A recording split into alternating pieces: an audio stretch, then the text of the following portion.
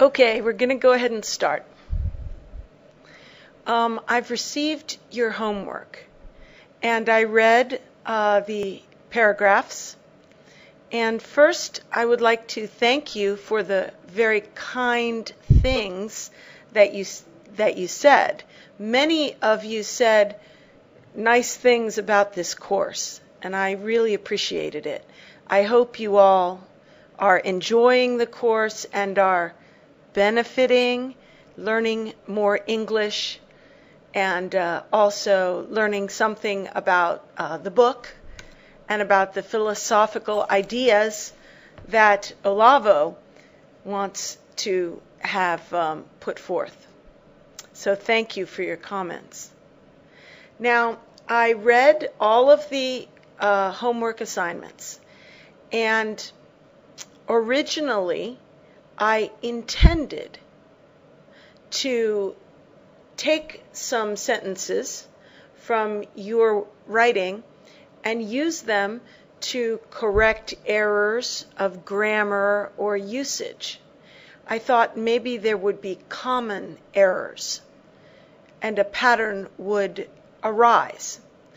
But as I read, I didn't really see specific sentences to use, but I did notice patterns.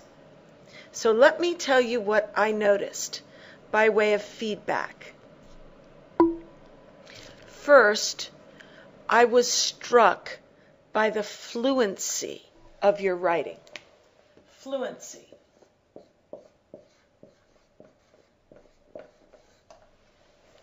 When we say fluency about spoken language, it usually means that the person can speak fast and accurately. So it'll be like fluent, and no stumble, no pauses, no that would be spoken fluency.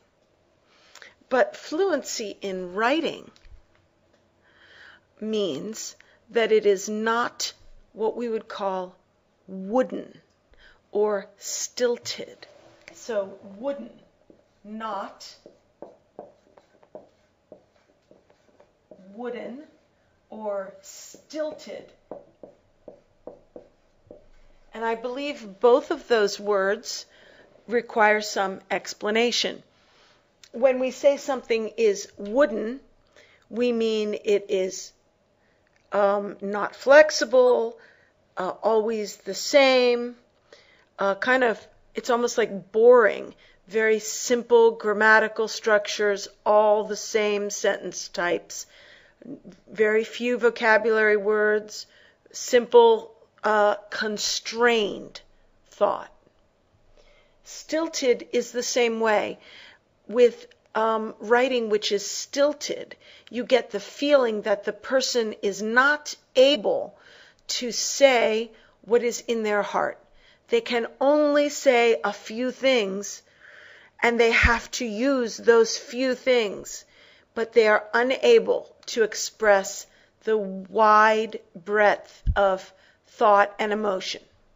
Okay. Usually, student writing is stilted and wooden. And usually, writing that is fluent is produced only by very advanced students or people who are basically competent in the language. So I was impressed by the fluency.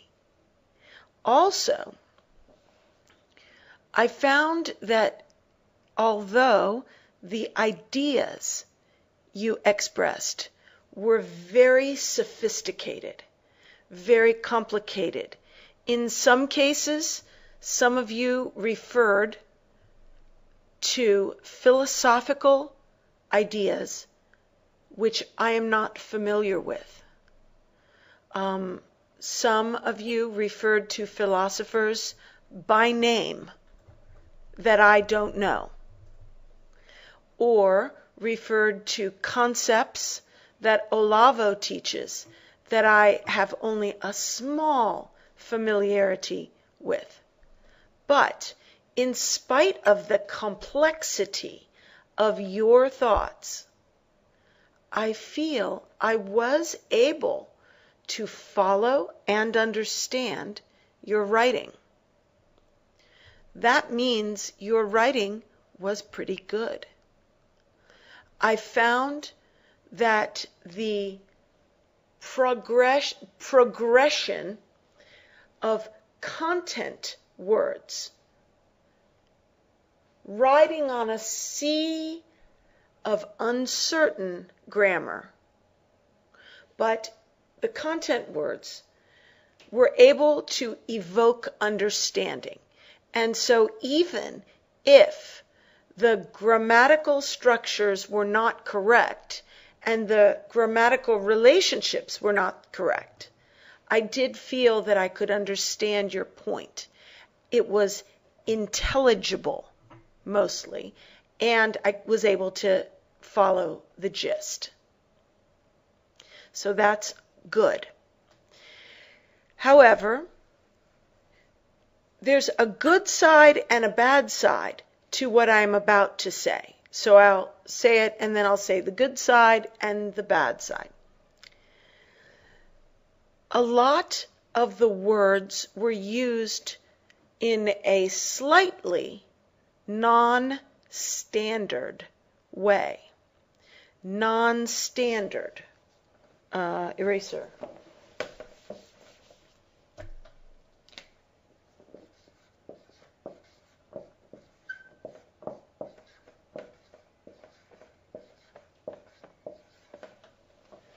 Non-standard sometimes means wrong.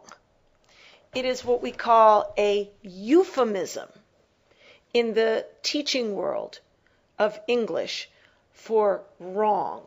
So it's a euphemism, E-U. How do you spell euphemism? I think this is it.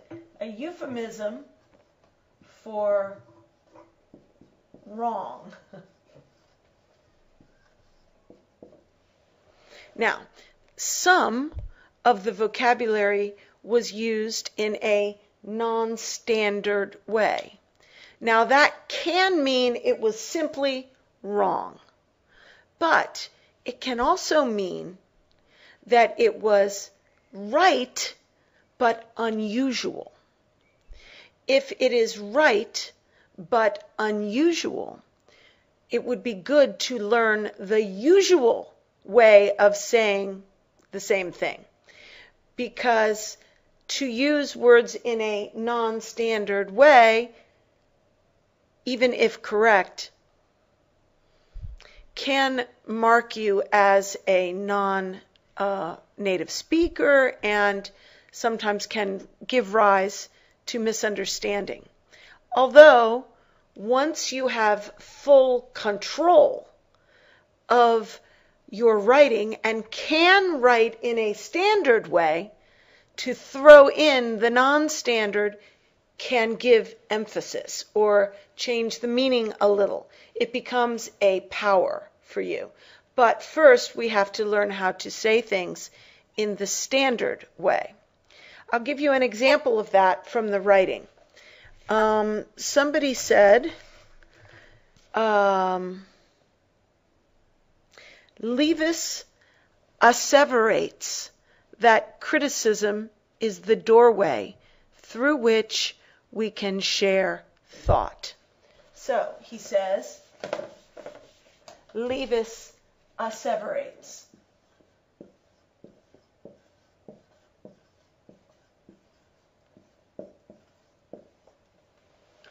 Now, I had to look up this word to be sure it was a word. It is very unusual. Usually we would say, Levis asserts that.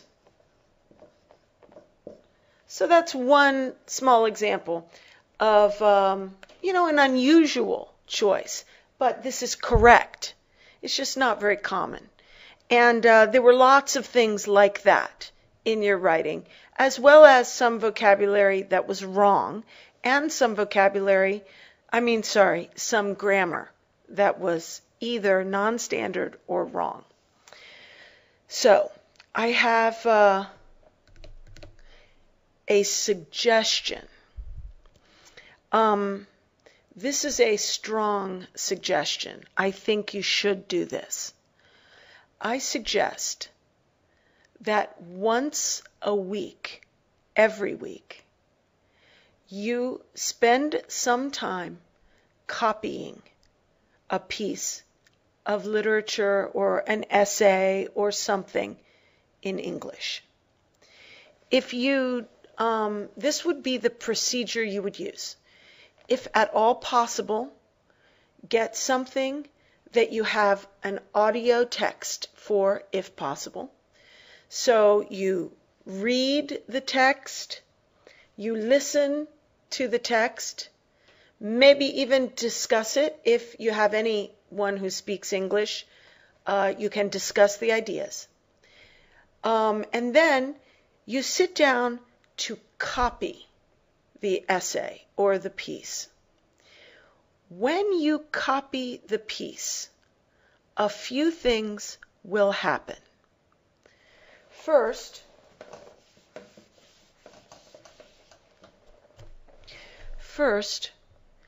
as you copy, at first you will have to look very frequently.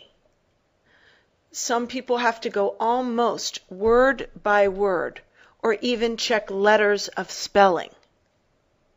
So you are looking and you are writing, and you are looking and you are writing. But the longer you do this, the more your brain will be able to retain. So instead of looking letter by letter at times, it may be word by word. From word by word, it becomes phrase by phrase, and you are writing phrases. Before you know it, you are writing an entire clause, an entire dependent clause, including, 2 or 3 phrases. And then, next thing you know, you are writing sentences from memory. What happens is your brain begins to organize the language and be able to retain more. And when you get to the point that you can write complete sentences, holding them in your mind and punctuating correctly, you'll be ready to write in a university class English.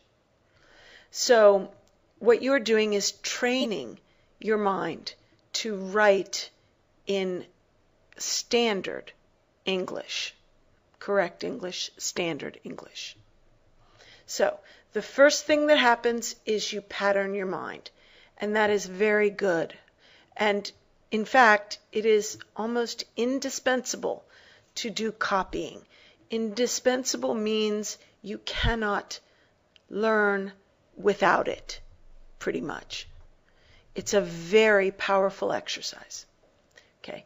Second thing that will happen when you copy is you will notice grammatical relationships that you did not consciously notice when you listened or even when you read.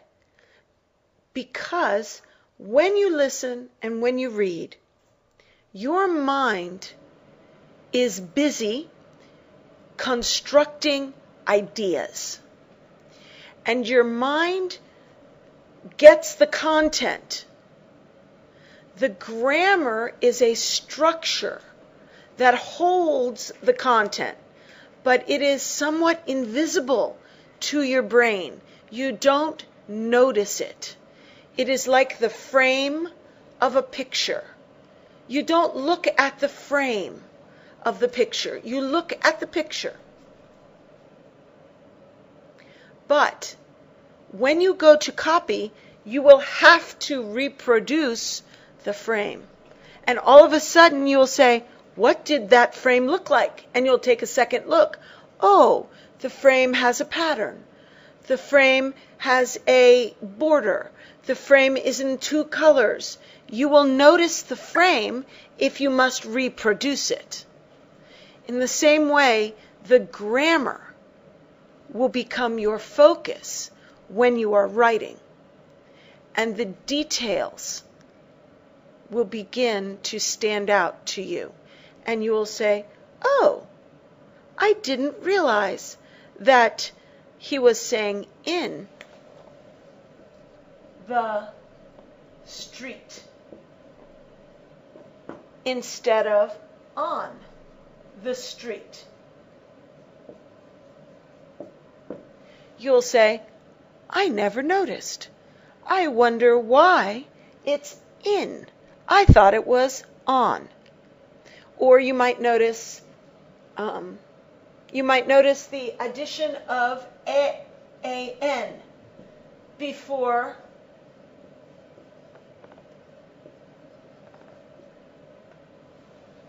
words that begin with a vowel sound. And you may notice that the N is added even if the following word does not begin with a vowel. For example,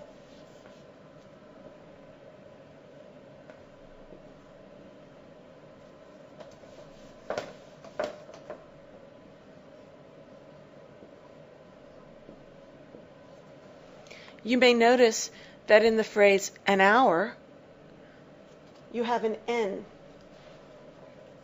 And in the phrase a horse, you don't. And you'll say to yourself,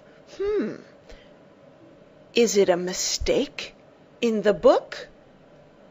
Why? Why N here and not here? How am I supposed to know that? And eventually you'll discover, well, if there is an N, that is a clue to pronunciation. In this word, the H is not pronounced. Therefore, it begins with the OU, hour.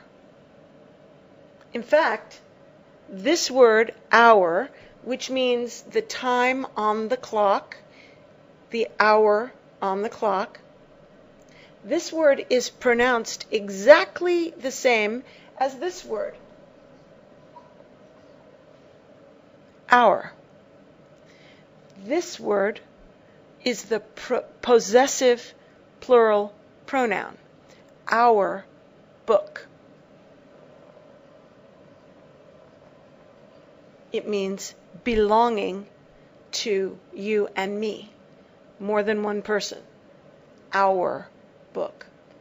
Our. So, as you copy, you will notice things about the language which you didn't notice when you listened, maybe even didn't notice when you were reading for content. Because when you are copying, every letter matters, every punctuation mark matters. And it will raise questions for you. And those questions you can send to me.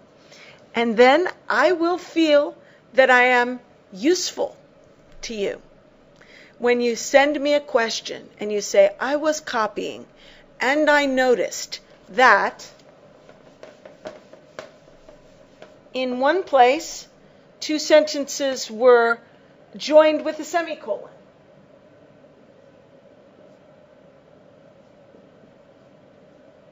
Just a second.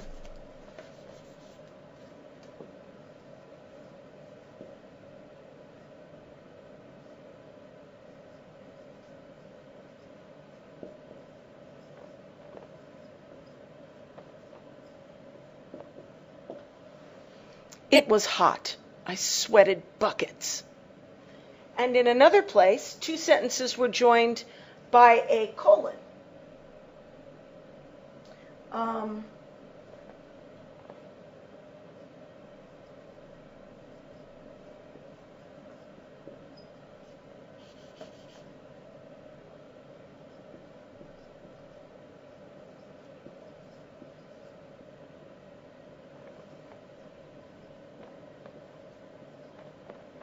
I don't know how to spell Balzac.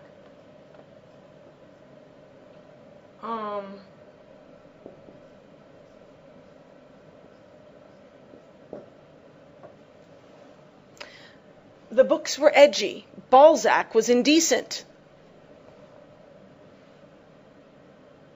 And so you'll write me a, or maybe you'll even notice another one where they are joined with this. I was scared. I hate spiders.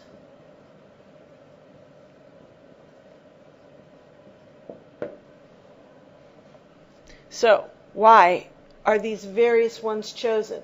So you might send questions like that, or any sort of question you come up with. So what I would like, this is not assigned as a homework assignment, but I strongly suggest to you that you choose some passage out of literature or an essay or anything you want and do copying every week. And if you will send me the name and description of what you are copying, I will feel happy, and I will tell the other students what you are doing. And you can encourage one another and give ideas to one another this way. So I recommend that you copy something every week. This is an indispensable exercise and discipline for a serious language learner. And as you do it, I think you will find that your writing becomes better and better.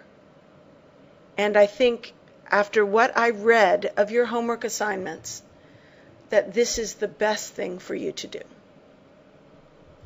Okay, let us go on to the book. Let me erase the board first.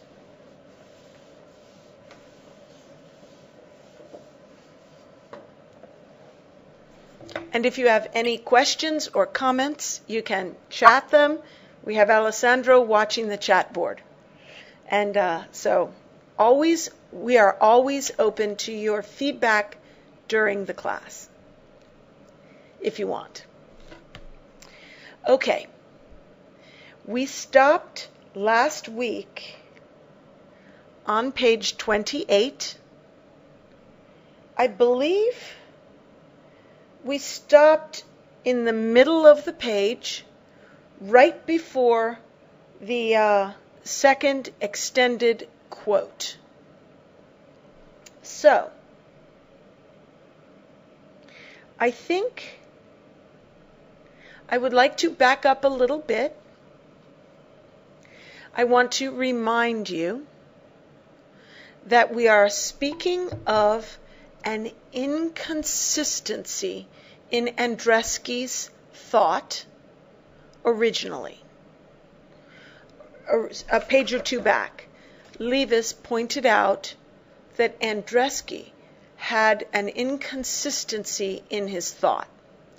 He was making a distinction in his thought between science,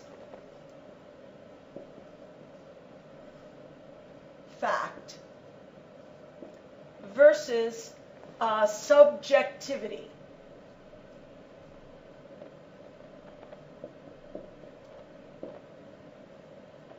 And this would be more in a morals or ethics or realm, something like that.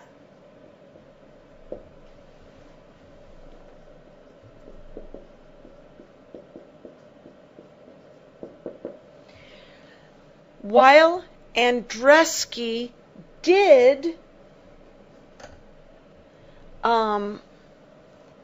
rely on this distinction, he seems to believe in this distinction. However, the distinction does not follow in the thread of his arguments. And so Levis was pointing out that perhaps Andreski has not thought deeply enough about the topics he is speaking of. Remember, Levis likes Andreski. Levis appreciates Andreski. And therefore, he criticizes him, I think he said appreciatively or gently. He considers Andreski an ally in the big picture, because Andreski is pointing to the same cultural and academic problems that Levis is pointing to. So they are allies on the same side of the war. However, they are not the same. Andreski has some philosophical presuppositions that Levis would like to cast further light upon. So, I think I will... I also want to remind you that objectivity was considered an ideal.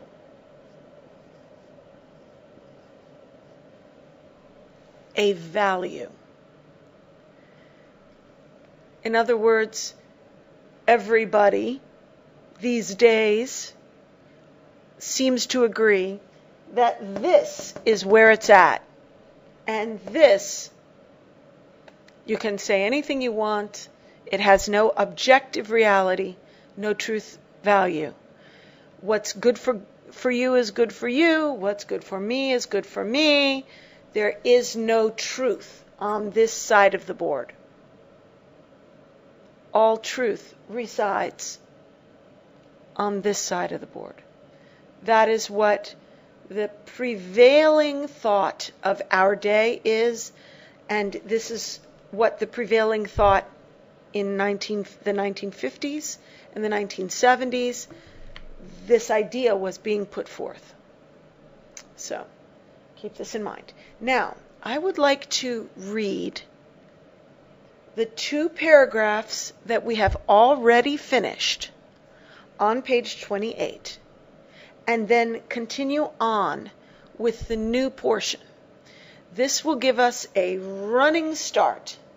I don't really like to begin right where we are because it's out of context. So I will read, beginning with the words, actually the ideal. And then we will focus on the new material afterwards. Okay, so just listen to the fluency of the language and let your brain enjoy it. You should already know this material well enough that you should be able to understand very well without too much effort. So here we go. Actually, the ideal of objectivity cannot be what Andreski represents it as being. Cannot. And if the distinction, as he posits it, is one of the cornerstones of philosophy, then it is certainly imprudent to commit oneself to living in the edifice. Hume and Russell, a philosopher whom he adduces with avowed sympathy, are not sufficient authorities regarding the nature of objectivity, and the student of English ought to be able to say so with well-founded conviction.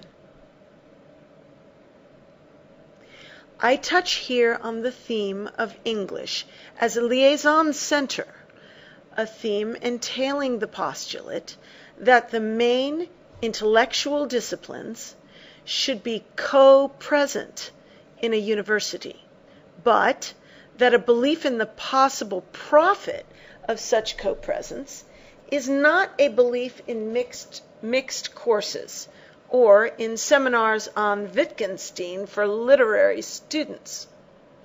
The presence of philosophy in the university should be important for English. The profit would accrue in the fields of both disciplines. I had better add at once that I cannot think of it as involving, for English, a dependence on authoritative advice from the academic department of philosophy. Before offering to justify this immodest avowal, I will quote another passage from Andreski's chapter and make the commentary it invites. If there are any questions about those 2 paragraphs, go ahead and send them in. I would love to go over them again. Every time we're here, I think of things we didn't say last week, but that always will be the case. So now I am going on. Even today, the spontaneous approach of anybody who has made no special effort to accustom himself to viewing his social environment, as it were, from the outside, remains emotional and manipulative. And the overwhelming majority of pronouncements on human affairs are made either for the sake of giving vent to emotions or influencing other people's behavior. The latter can be achieved either by direct command, or by imbuing people with appropriate sentiments, or by instilling into them beliefs about the existing circumstances and causal relations between them, which will induce them to behave in order to satisfy their desires. Normally, when we speak about human conduct, we condemn or praise, persuade or promise, threaten or cajole. And to be willing and able to discuss social behavior dispassionately and without an immediate utilitarian aim in view remains a hallmark of sophistication, uncommon even today, and the first glimmerings of which appeared in the writings of Machiavelli. Let's go over this from the start. Okay, first phrase, even today. Question, what is he talking about, even today? Why does he even throw that in? If anybody knows, why don't you write it to us on the chat? Because I'm going to be erasing. Why did he write even today here? I'm interested in whether you know.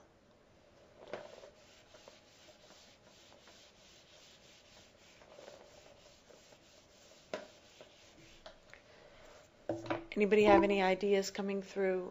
Alessandro? No, not yet. Okay.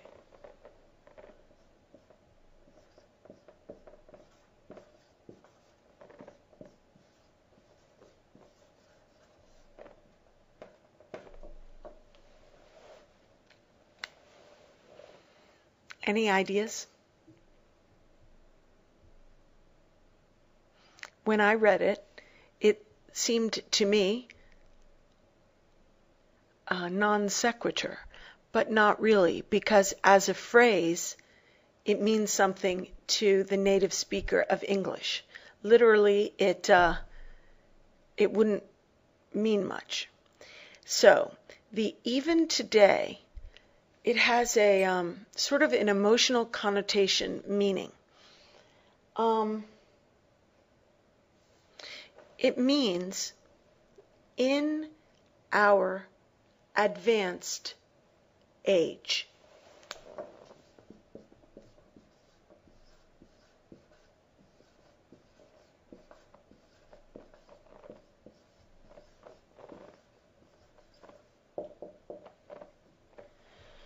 The idea is that we are developed from a point of view of civilization.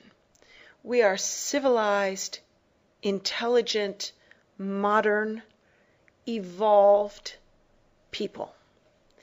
We are not cavemen. We are not savages. We are not medieval, crazy people. We are advanced. And yet, dot, dot, dot, we still do XYZ.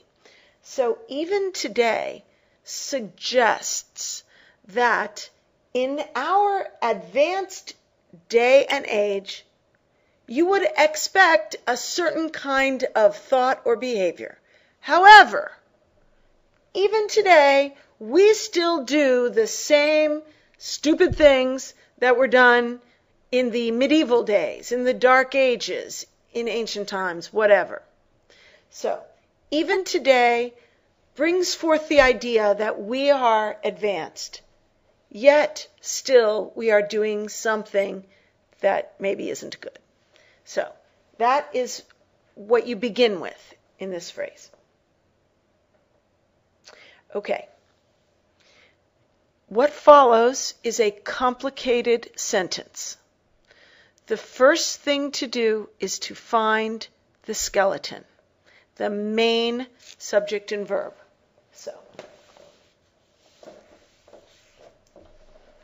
even today, the spontaneous approach of anyone who has made no special effort to accustom himself to viewing his social environment, as it were, from the outside, remains emotional and manipulative. And the overwhelming majority of pronouncements on human affairs are made either for the sake of giving vent to emotions or influencing other people's behavior. The core of the first independent clause is the approach remains emotional and manipulative. The, cut something out, approach remains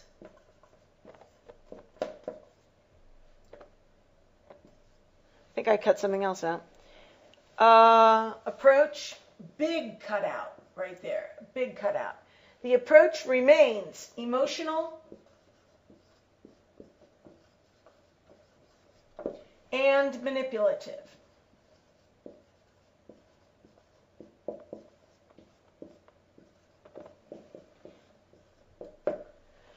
Okay, first of all, I want to point out that in this paragraph, these two concepts,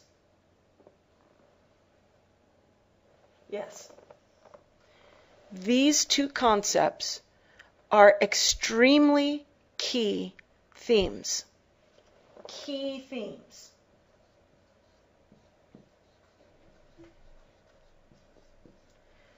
Throughout the paragraph.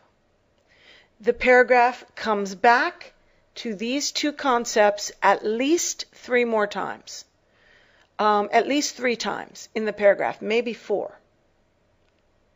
So, keep in mind that this paragraph speaks of two things, emotional and manipulative, both pejorative. I want you to get the word pejorative. P-E-J-O-R-A-T-I-V-E.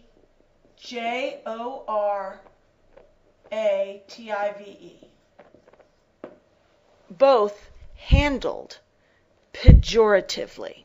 That means the author doesn't like these things. These are considered bad. It would be like calling someone dirty. That's pejorative. Whereas if you call them clean, it's nice. Okay? So pejorative means bad. So you take for example, you take a neutral concept and imbue it with negative connotations. And then you are using it pejoratively as a criticism or as an insult. Okay, so the first thing to realize with this paragraph is that the core of the first phrase, the first independent clause, introduces the two key themes. Also, we have the question of the word approach. Now, the word approach usually means to come near. to come near to something. To approach the bench means to physically walk up to it. Approach means to come near, usually. However, in this case, it has a different meaning. In this case, it means the attitude that one brings to an argument, or the strategy that one employs in achieving a task. For example, if I had to build a house, my approach would be first to study the house styles on the internet to try to decide what kind of house I wanted. Second, I would look for a company that could build this house for me. Thirdly, I would hire somebody to do it.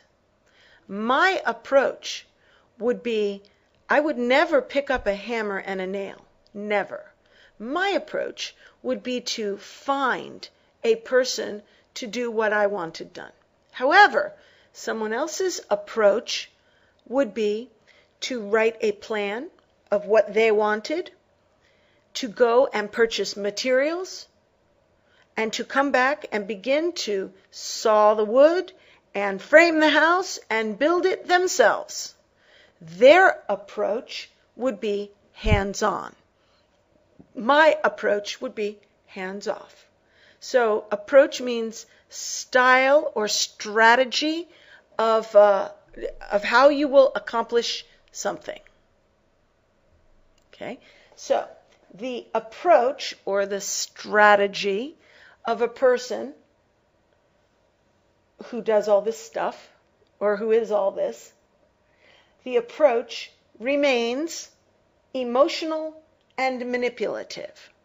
Now, remains is a linking verb here, and it keys back into that first phrase.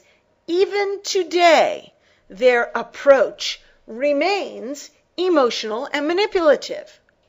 So, even today, when we advanced and enlightened people know that it is bad to be emotional and manipulative, even today, most people's approach remains, just like the cavemen, emotional and manipulative.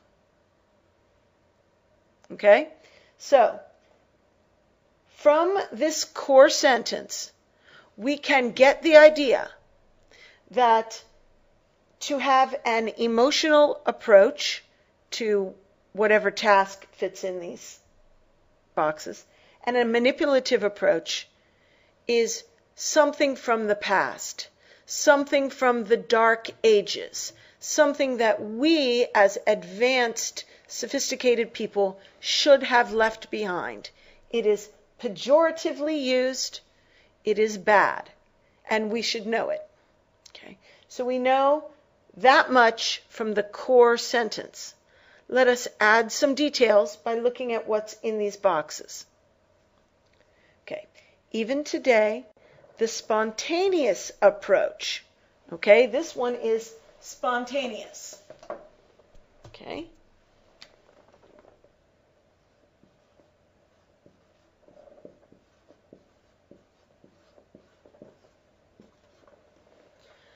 The spontaneous approach. Spontaneous means immediate, in the moment, without preparation, without forethought. It can even mean visceral, something that just jumps out of you, automatic or instinctive. Okay? And I think in this context it probably means unstudied, the natural approach. Okay? And then here. What goes in here is a very long phrase, a dependent clause. Okay. The spontaneous approach of anybody who has made no special effort to accustom himself to viewing his social environment, as it were, from the outside. Okay, now, this is the subject, essentially, of the action. This is the person, or the group of people whose approach remains emotional and manipulative. Okay? So this we will look at more carefully right now. But keep in your mind where it fits in the sentence. The core sentence is, the approach remains emotional and manipulative. Whose approach? These people's approach. So keep in mind that everything I'm about to write fits in here in the structure, overall structure of the sentence.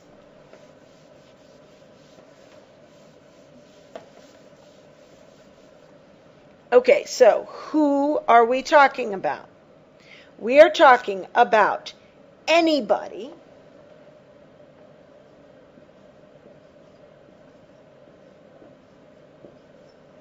for that, read everybody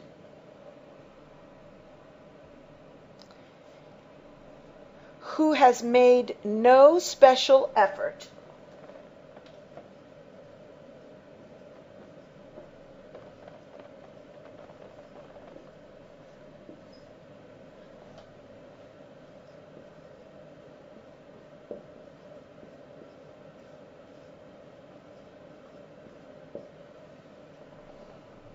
to accustom himself to viewing his social environment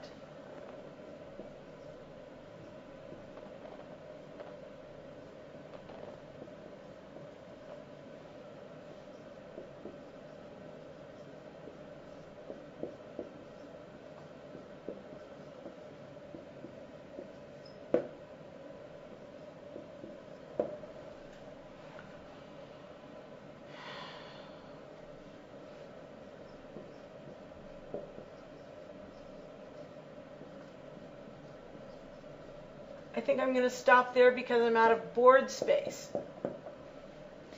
What I really should do is bring a second board so that I can keep one up and put the other on top.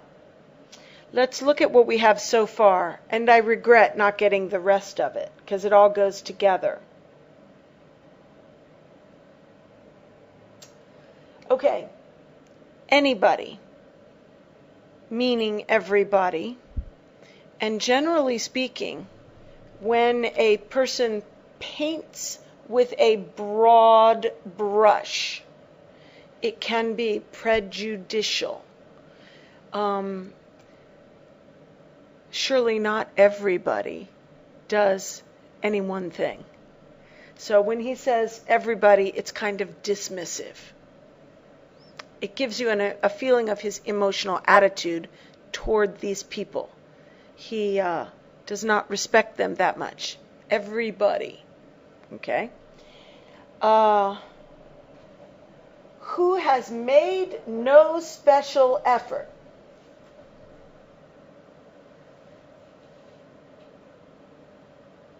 He could have said who has made no effort. Special effort means particular. However, I also, as a native speaker, I am getting a feeling of contempt. When in common speech, when I am angry with my son for not cleaning the house, I might say, well, it doesn't look like you made a very special effort to do this. I'm not quite sure why, but special effort, I can't really explain why, but it's part of saying, what's the matter with you? You haven't done anything. You haven't done it. So, he hasn't made any special effort. He isn't especially interested. He doesn't especially care. Somehow the word special and especially emphasize the nonchalance with which these cretins bumble around the world, making no special effort to learn anything, no special effort to accustom himself to viewing his social environment, as it were, from the outside. That's the part I didn't write. So, he is talking about ignoramuses. He is talking about people who he considers to be thoughtless and uncritical, and who have never had a sociological thought cross their mind. They have made no special effort to accustom themselves to viewing their social environment objectively, as it were, from the outside. I'm going to write it up. To viewing his social environment, comma, as it were, comma, from the outside.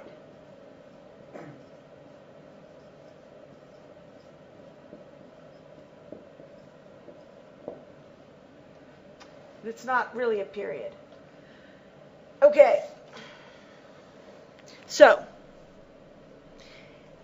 anybody who has made no special effort to accustom himself to viewing his social environment, as it were, from the outside.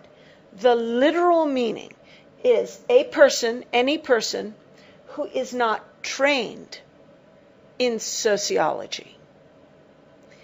To make a special effort to accustom one's self to viewing their social environment, as it were, from the outside, would probably require an academic degree in sociology. Because why else should a person accustom themselves to viewing something that they are inside of from the outside? Usually an insider has a good perspective for viewing and evaluating what he sees. Seeing as an insider is valuable. But this sentence suggests that the educated person removes himself and becomes a third-party viewer, views it from the outside. This is a move toward objectivity, which, as we remember from the beginning of class, is the value. When I say the value, sometimes in English we'll capitalize it, the value, even though not at the beginning of a sentence. I spoke of the value. That implies it is the only value or the main value. Okay? Objectivity is the value. Okay, so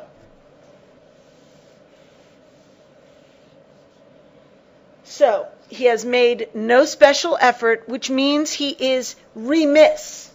Remiss.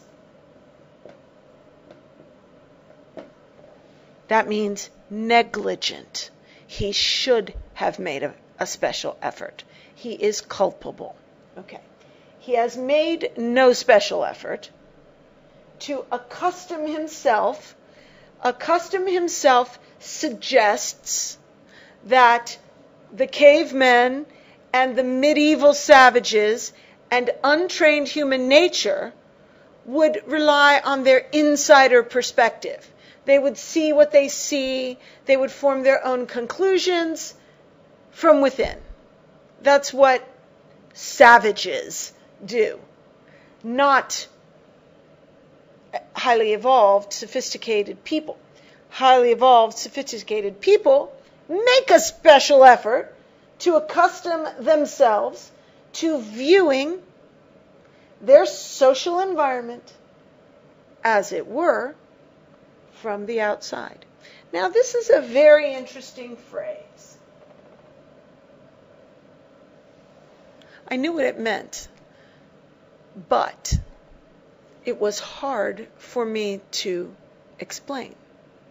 So I looked it up, and I found out that the people who use this phrase the most are philosophers. It's used, if I'm remembering correctly, 21 times in a single essay of some philosopher. I can't remember which. I can't remember.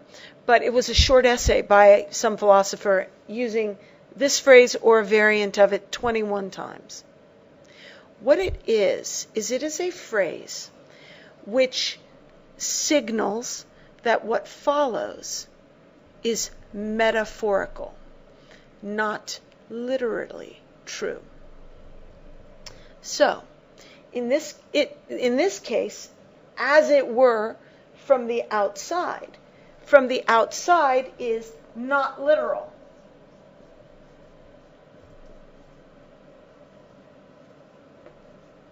Only figurative. Only a metaphor.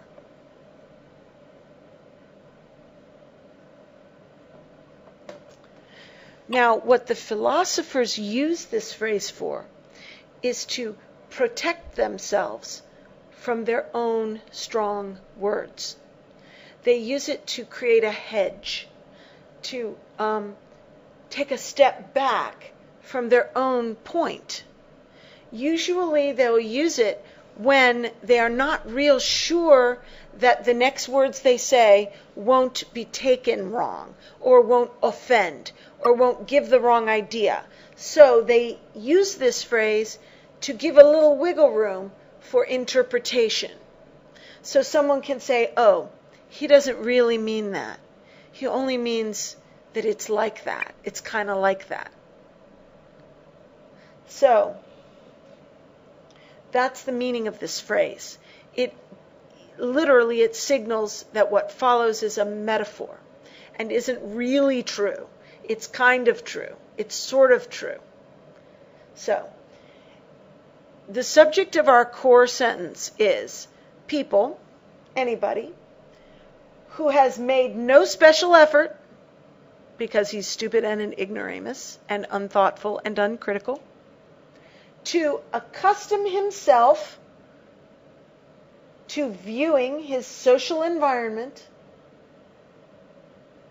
as it were, from the outside. So basically you could say, if we wanted to summarize this into our core sentence, it would be unobjective people. So let's rewrite our core sentence and put that in just so we see what we're talking about.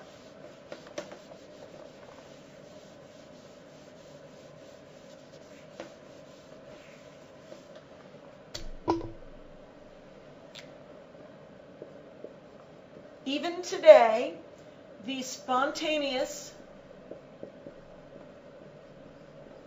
approach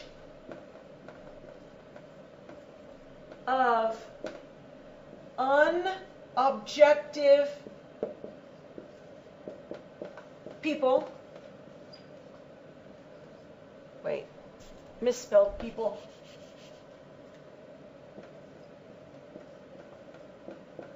remains emotional and manipulative.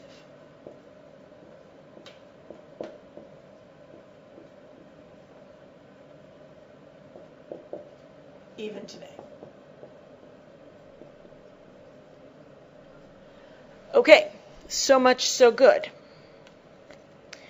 Even today, the spontaneous approach of anybody who has made no special effort to accustom himself to viewing his social environment, as it were, from the outside, remains emotional and manipulative. And is connecting two independent clauses. So we have another independent cause a whole new thought. And the overwhelming majority of pronouncements on human affairs are made either for the sake of giving vent to emotions or influencing other people's behavior. All right, I want you to remember the bit about unobjective people as the subject, and the two key themes of emotional and manipulative, both used pejoratively. Remember that. Also, the spontaneous approach, uncritically thought of. I'll erase it, and we'll put up the second half, and I think you'll see that the second half echoes the first very closely.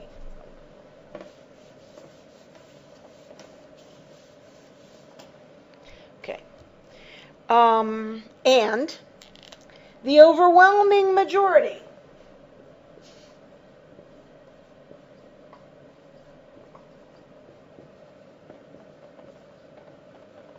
by the way, I can't resist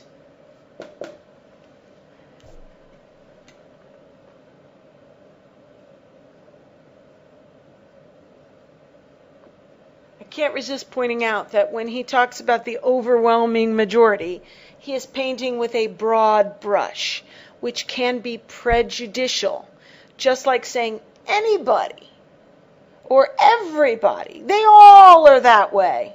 It's categorizing a big group as though they were homogeneous. That's prejudicial.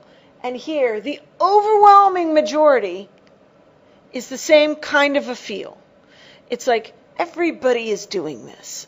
The overwhelming majority. I mean, there may be a few little smart people who don't do it, but really, they're all doing it. Okay? Overwhelming majority echoes the broad brush comments of the first bit. Okay. The overwhelming majority of pronouncements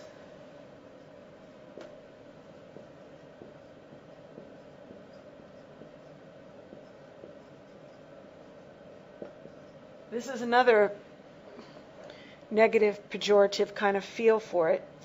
Pronouncements on human affairs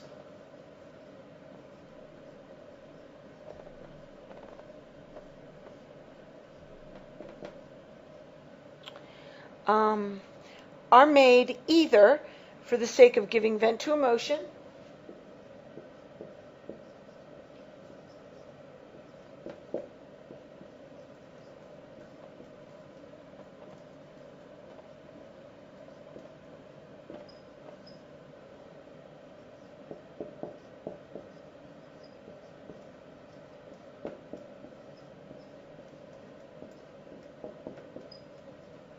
or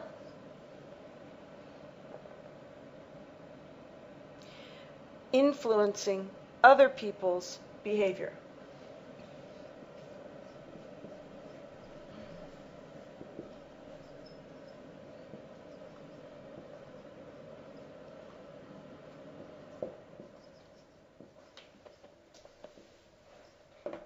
Okay, first I want to ask you to think for a moment. When he says pronouncements on human affairs, pronouncements on human affairs, what do you think he means? Pronouncement is an interesting word. It carries two connotations in separate directions. Either it's good, it's used positively, or it's used pejoratively. If it is being used positively, it is something very weighty, like the words of the Roman Catholic Pope, spoken ex cathedra. That would be a pronouncement. Pronouncements or given by a king. The king has made a pronouncement that all subjects must bow to a statue of himself. A pronouncement is something that is weighty and authoritative and comprehensive and binding. It's a serious declaration. That's its literal positive meaning. Or, used pejoratively, it's something you say to your wife when you are trying to put her down and criticize her for being too controlling. So you say, well, she says, will you please pick up your laundry? And you say, well, if you're going to keep making these pronouncements, I think I'll leave. You're suggesting that she is speaking out of turn, that she is putting herself high, that she is trying to exert more authority than she has, and also more, or maybe it would be something more intellectual, where someone would express an opinion and you say, well, I don't agree with that pronouncement. And you are insulting the person because you say that their attitude is too proud and too haughty and too high-minded for their level of content. So I believe he chose the word pronouncement in the pejorative sense. He's speaking of these ignoramuses who haven't made any special effort to educate themselves or to accustom themselves to viewing their social environment from the outside, objectively, which is good. So they're just full of deception because they're in the picture and not outside the picture. And then they make pronouncements as though they were the Pope speaking for God himself, ex cathedra.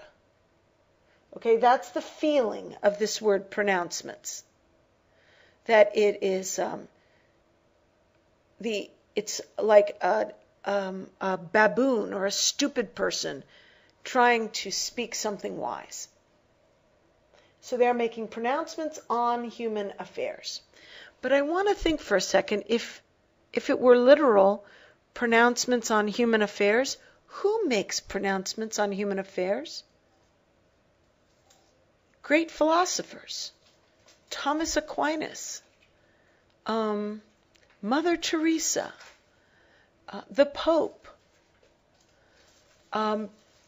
people who are intelligent and scholarly and wise and studied make true, literal pronouncements.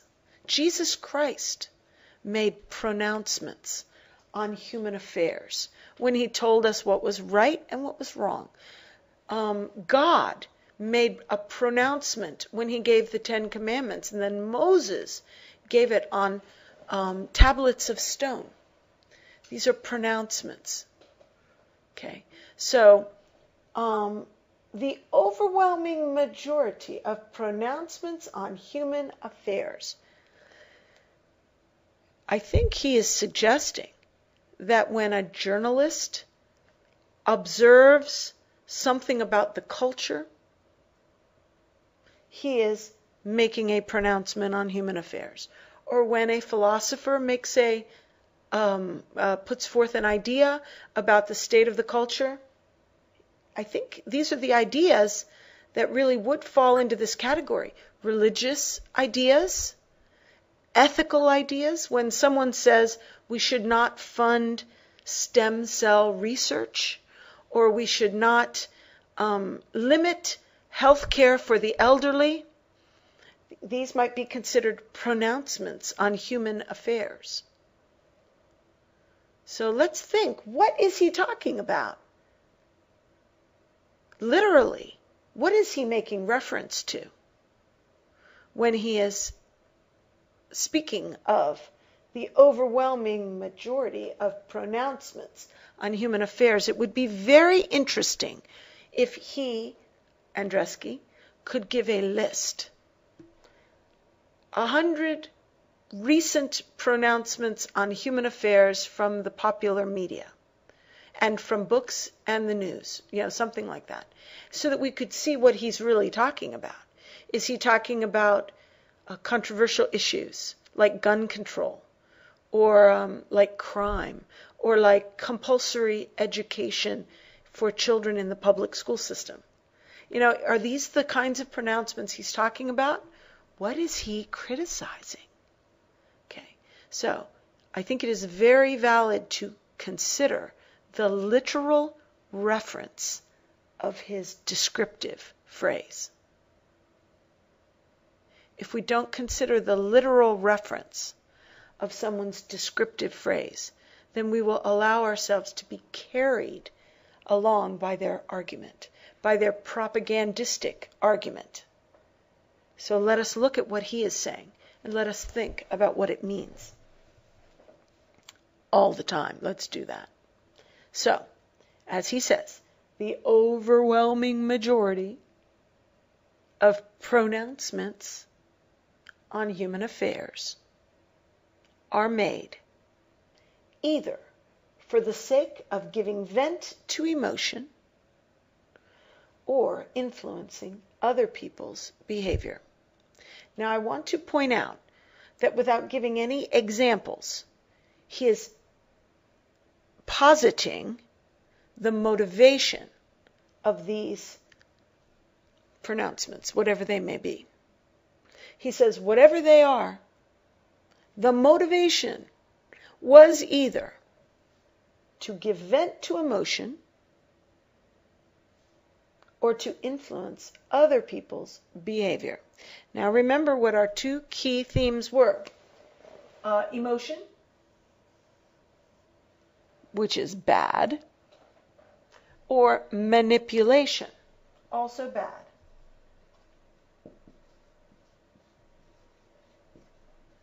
And manipulation is influencing other people's behavior. So here we have, again, the same key idea as in our first independent clause. The first independent clause said, even today, the spontaneous approach of anybody who has made no special effort to accustom himself to viewing his social environment from the outside remains emotional and manipulative. And the overwhelming majority of pronouncements made by these people, pronouncements on human affairs, are made either for the sake of giving vent to emotion or influencing other people's behavior. So emotion and manipulation again. This is the thesis of this sentence, of this paragraph. All right, let's go on to the next sentence.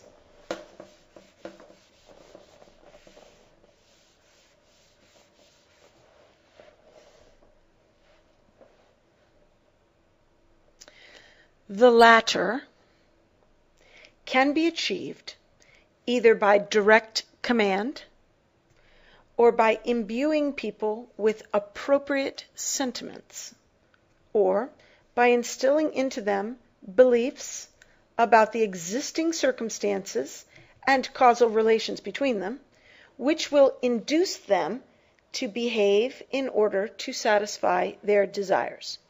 First two words, the latter. The latter.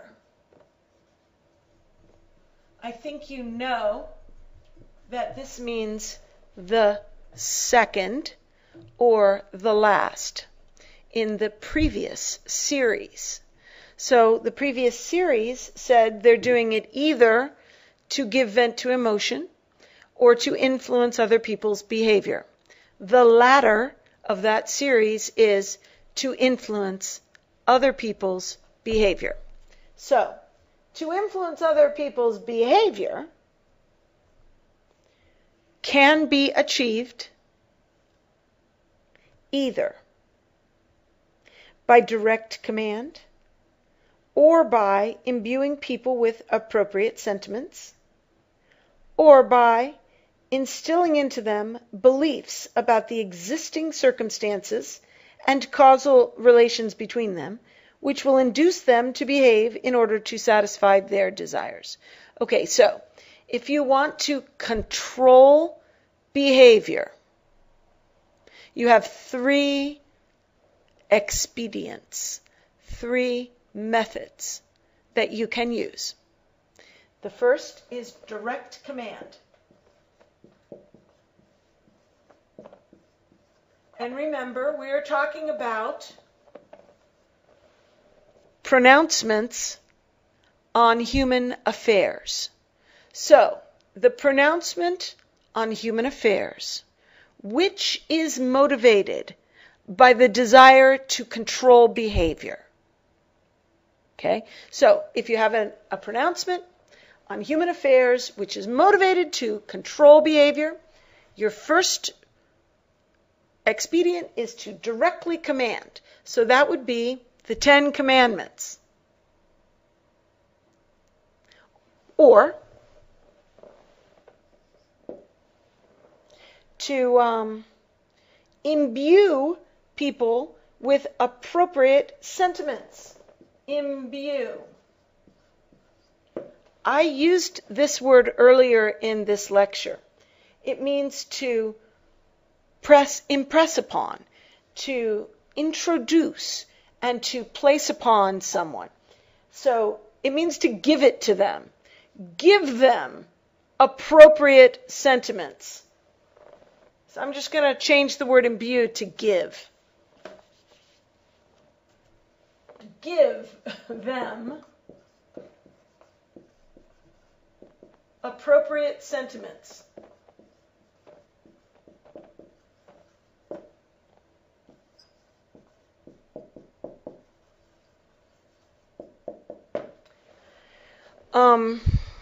You might want to use the word evoke. Appropriate sentiments. For example, if you're a communist and your pronouncement that everybody has to surrender their crops, their food that they have grown, their property and assets. Your pronouncement is that all personal property now belongs to the state. And you want people not to hide it, not to bury it, not to retain their property, because they will, it'll be hard for you to collect everything. So you have to somehow imbue them with appropriate sentiments. So you have to train the children to believe that generosity and giving to the government is noble. If you want people to go to war, you will have to imbue them with patriotic sentiments or with hatred of the enemy so that they will go to war. So we want to imbue them with whatever sentiment or emotional attitude or personal value will cause them to act according to your desire. Or thirdly, and now this is the longest of them, thirdly, you can instill into them beliefs about the existing circumstances and causal relations between them, which will induce them to behave in order to satisfy their desires. I saw a movie last night. It was episode number 2 of The 6 Wives of Henry VIII.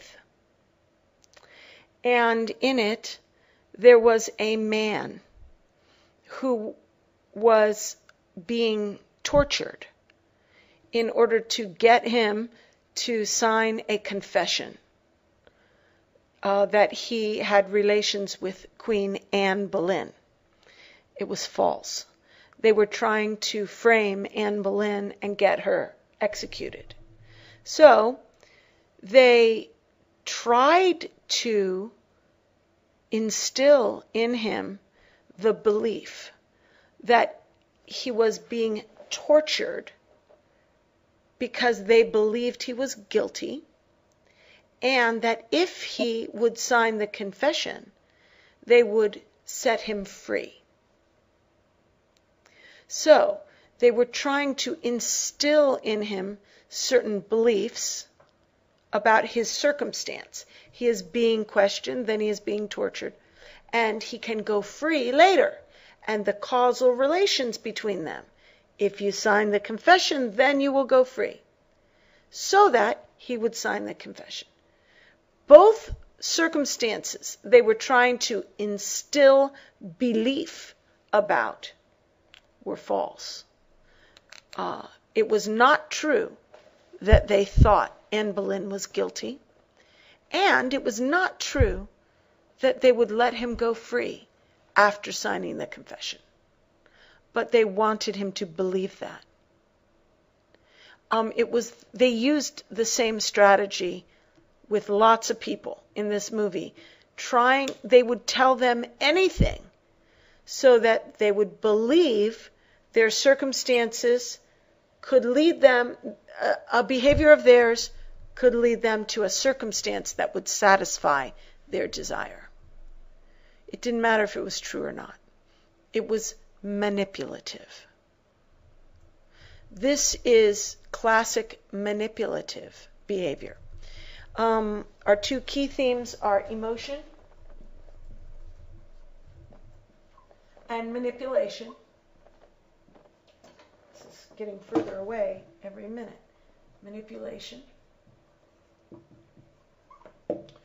And maybe we should speak of the meaning of this term manipulation.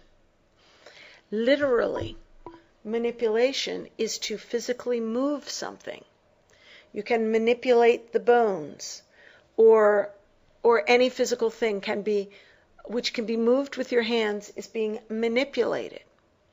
However, if you are controlling someone else's behavior in an illicit manner, it is called manipulation. Illicit.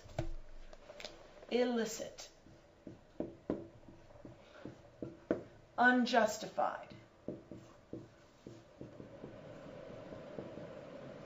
Deceptive.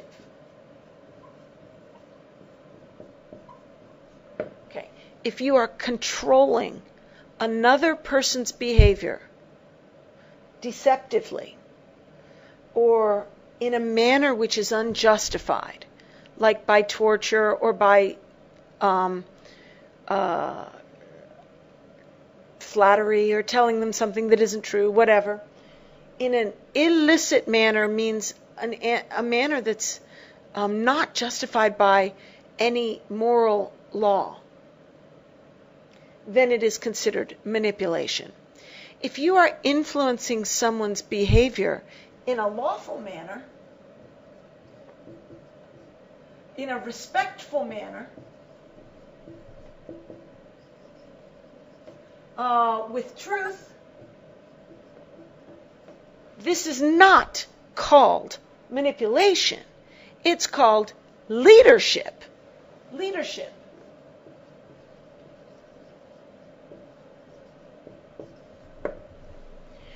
Leadership is a good form of influence. Manipulation is a bad form of influence in our language. It's never considered good to be manipulated. It has a negative connotation. Whereas people like to follow leadership and they feel good about it. This is a good thing. This is a bad thing. But they're similar. Both are influencing behavior. So your third possibility, if you want to manipulate someone or control their behavior, is to instill in them a belief about their circumstance or their various circumstances and the causal relationships between them in such a way that will induce the person to behave according to their own desire. That's manipulation. Okay. Normally, next sentence. Normally, when we speak about human conduct, We condemn or praise, persuade or promise, threaten or cajole, and to be willing and able to discuss social behavior dispassionately and without an immediate utilitarian aim in view remains a hallmark of sophistication, uncommon even today, and the first glimmerings of which appeared in the writings of Machiavelli. Okay. This third sentence echoes again our themes of emotion and manipulation. He says normally. The word normally is not nearly as condescending as our previous, but it's still in a broad brush suggesting that most people, just about everybody who isn't trained, except for a small sect or coterie of people who are sophisticated. Normally, most people, when they speak of human conduct, so when they make pronouncements on human affairs, condemn or praise, persuade or promise. Condemning and praising is emotional. Persuading or promising is manipulative. Threaten or cajole, also manipulative.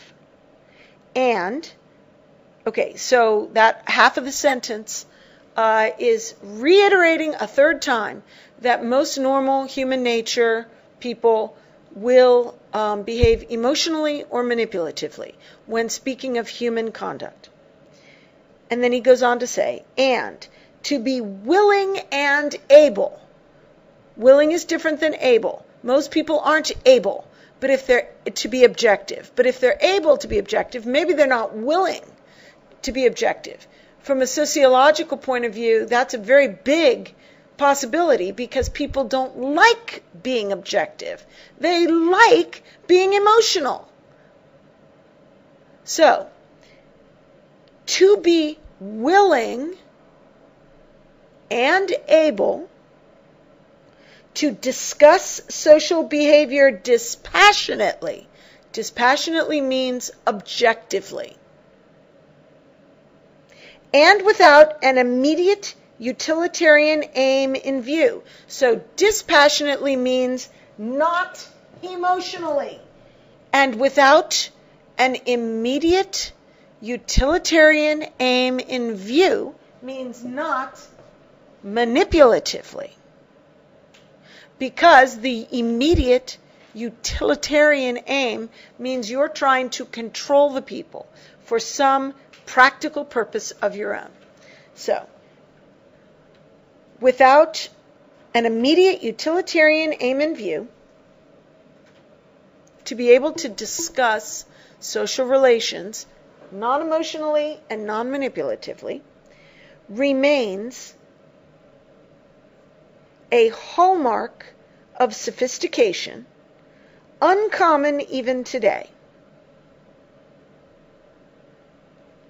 And the first glimmerings of which appeared in the writings of Machiavelli. All right, let me write this last clause up so that we can talk about the vocabulary and make sure we understand the force of the statement. Okay.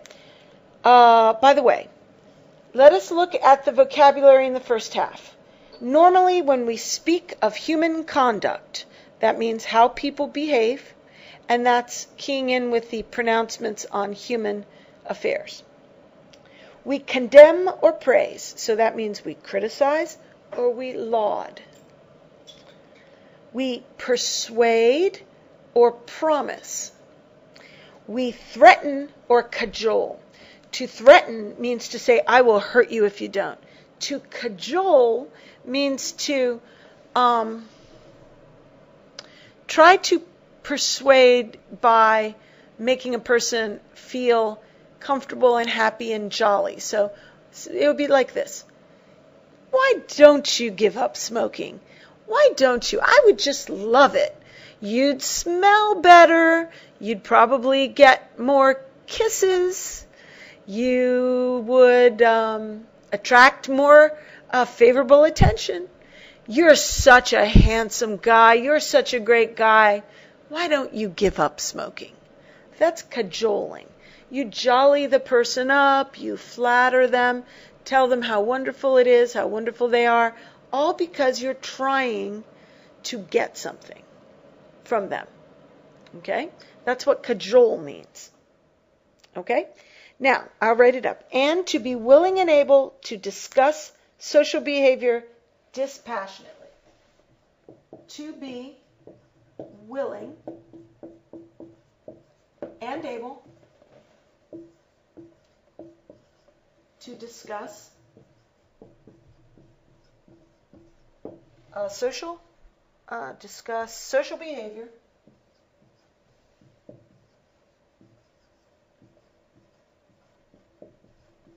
dispassionately.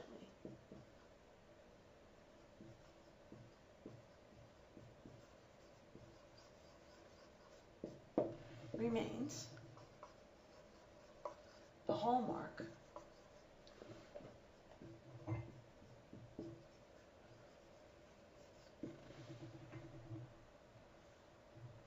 of sophistication.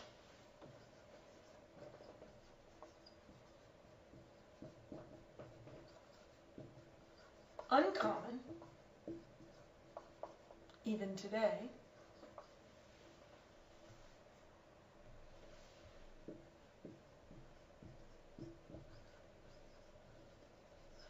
and the first glimmerings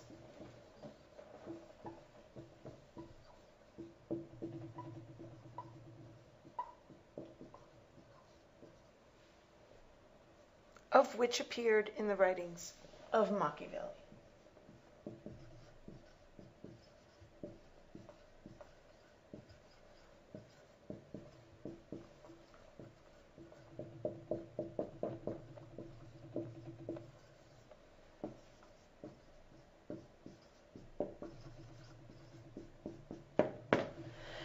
Okay, I already spoke of the difference between being willing and being able. Able is ability. Willing is of the will. To be willing to discuss social behavior. Discuss doesn't only mean to speak with someone. It means to view it, to think of it, to understand it. Social behavior means the norms of society, like things like we spoke of before, gun control, stem cell research, compulsory public education for children, sexual norms of society, marriage and adultery and fornication and homosexuality, etc. To be able to discuss these things dispassionately. This is such a key word. This is a code word for objectivity. Objectivity, which is the value. Dispassionately, without emotion, remains the hallmark. Hallmark means signal characteristic. And it's not the, it's a hallmark.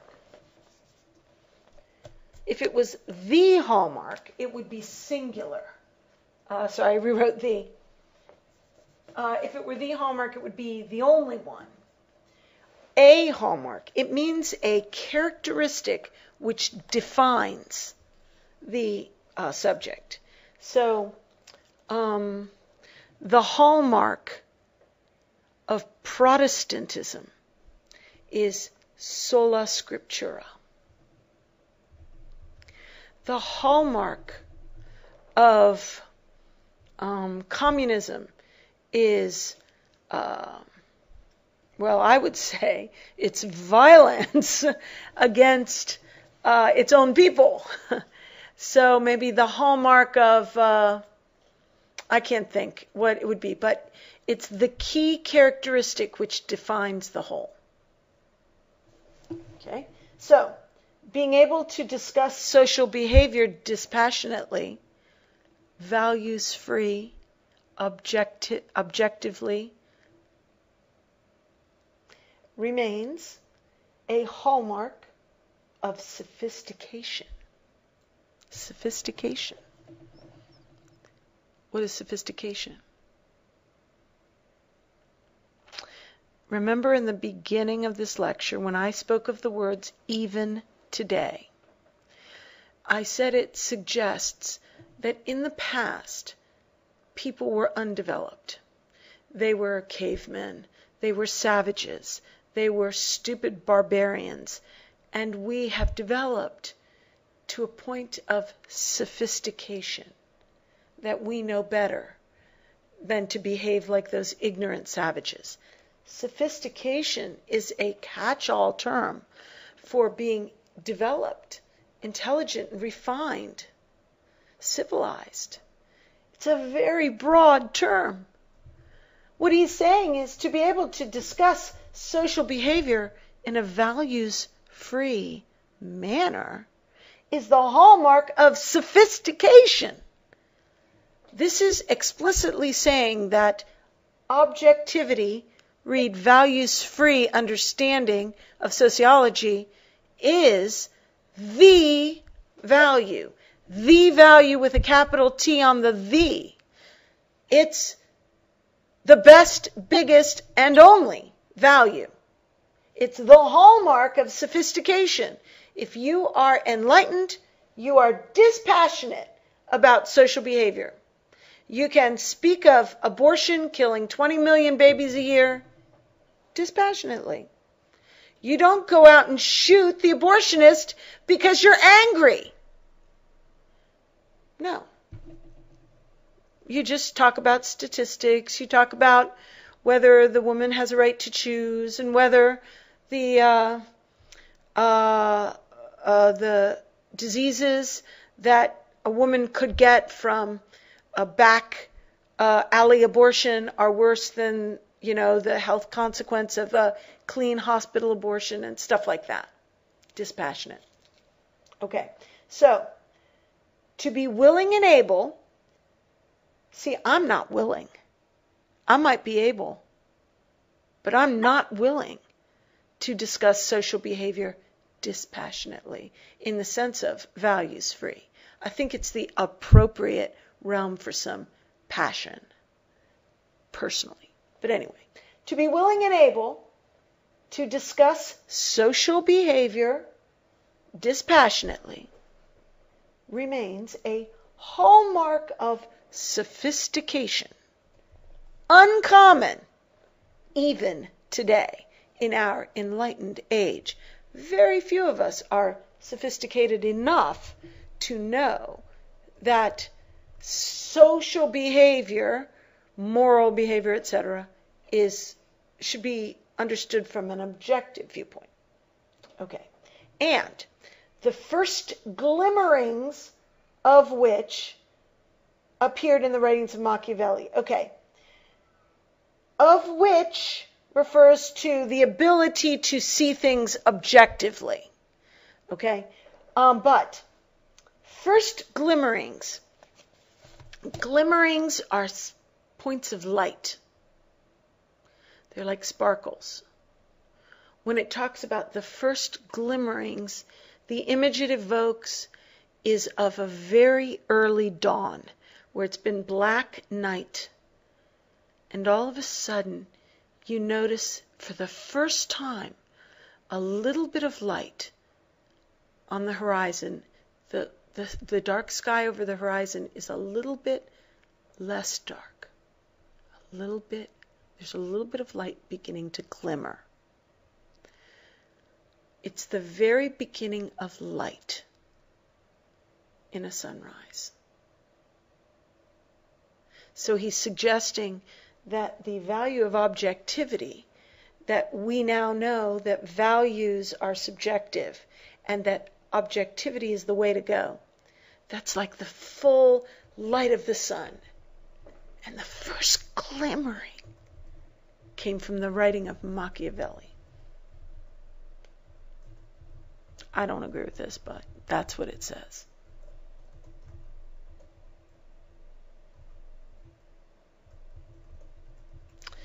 I spoke to Olavo about this, and he gave me a couple of points.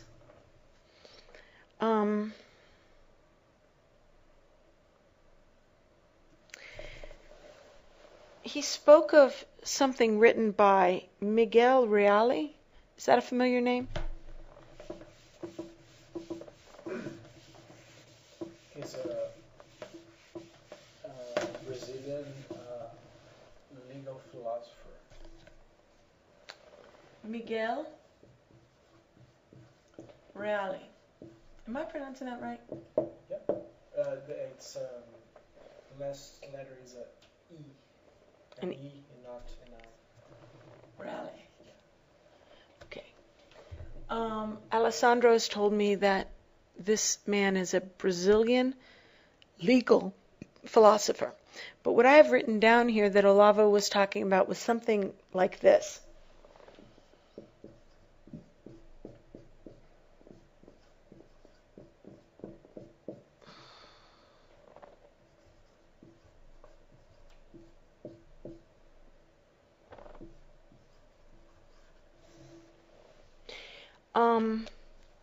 Fact would be the sociological fact that you observe, what people are doing, the behavior.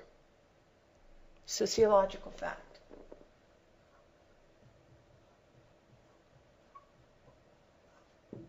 Plus normative reason. Olavo gave me the word normative and the phrase, what you should do.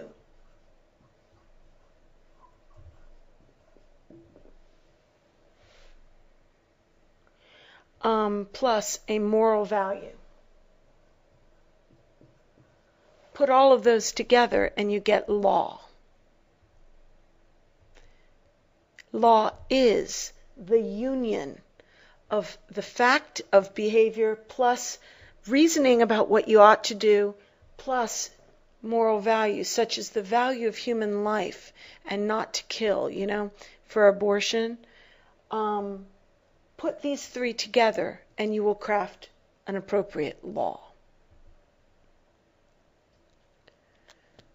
What good is this? Without the moral value, it's unanchored. We need the moral values.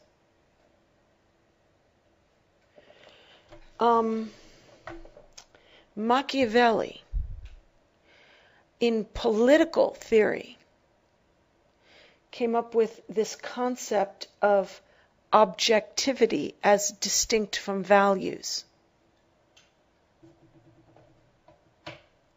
Hume basically postulated this fact-value distinction, but Machiavelli made it practical. And he is still known for ruthless, deceptive cunning as a political strategy. Cynical use of power. Now, I have a little bit of time left, and I wanted to share something with you.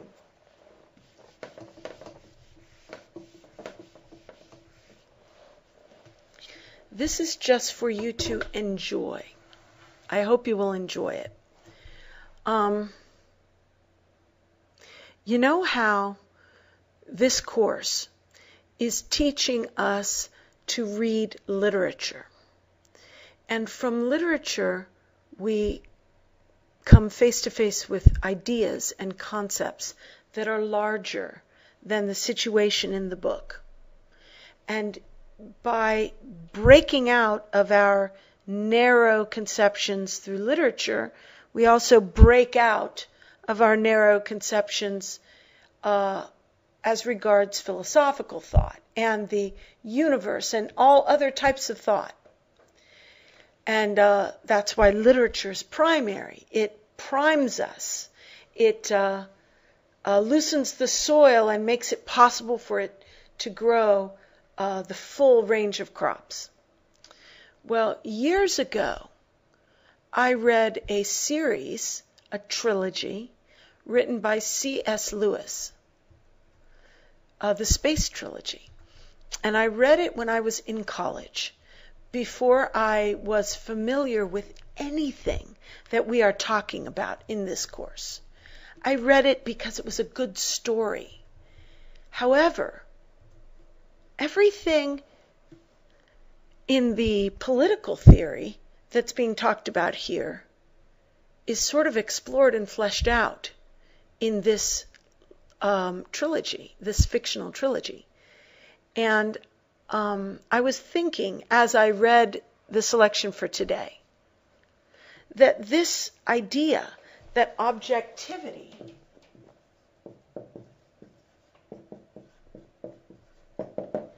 is the value, and that, remember when we were talking about the pronouncements on human affairs? And I said, what exactly is he talking about? What is the literal reference? The literal reference of his phrase. What is the literal reference? Means what is it talking about specifically? Sometimes people use a phrase that sounds great and it stirs people's emotions, but if you look at what they're saying, it isn't good. It literally would not persuade people. So there is a passage in one of these books that I want to share with you for fun. So let me tell you what this book is about, and then I'll read you the passage, okay? In the first book in the trilogy. By the way, this trilogy examines this objectivity, values, distinction very extensively from the inside, because it was becoming big in the 1950s when C.S. Lewis was watching. He's a contemporary of Levis, and he also was watching what's happening in the academic world. In fact, he was at the same university as Levis. They were contemporaries, colleagues. So he is also responding to the same academic milieu that Levis is. Okay, so in this book, you have no, it's not this one, darn. Oh, good, I have the right one. It's this one, Out of the Silent Planet. First of three. There is a philologist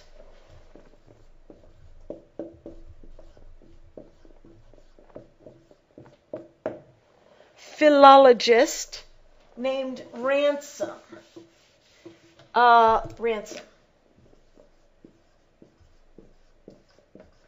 Mr. Ransom. I mean, that's his last name. A philologist is a person who studies language. So he was a college professor of language. And he was taking a long walk in the summer for months. You know, he took a hike across the country with a backpack in England in the summer, and he was kidnapped by a mad scientist named Weston.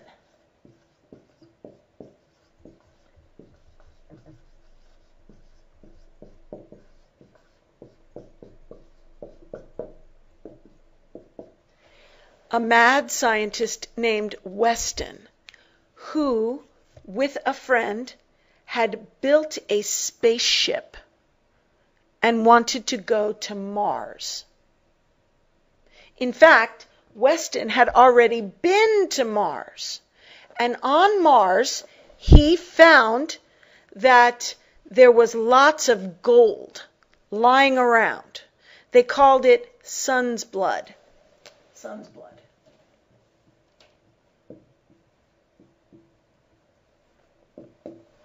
And Weston's friend wanted the gold. He was greedy, and he thought, I'll bring the gold back and I'll be rich. But Weston was more interested in the science of space travel and in the possibility of taking our human race and putting it on Mars in colonies, so that if our world dies, we will live on other planets.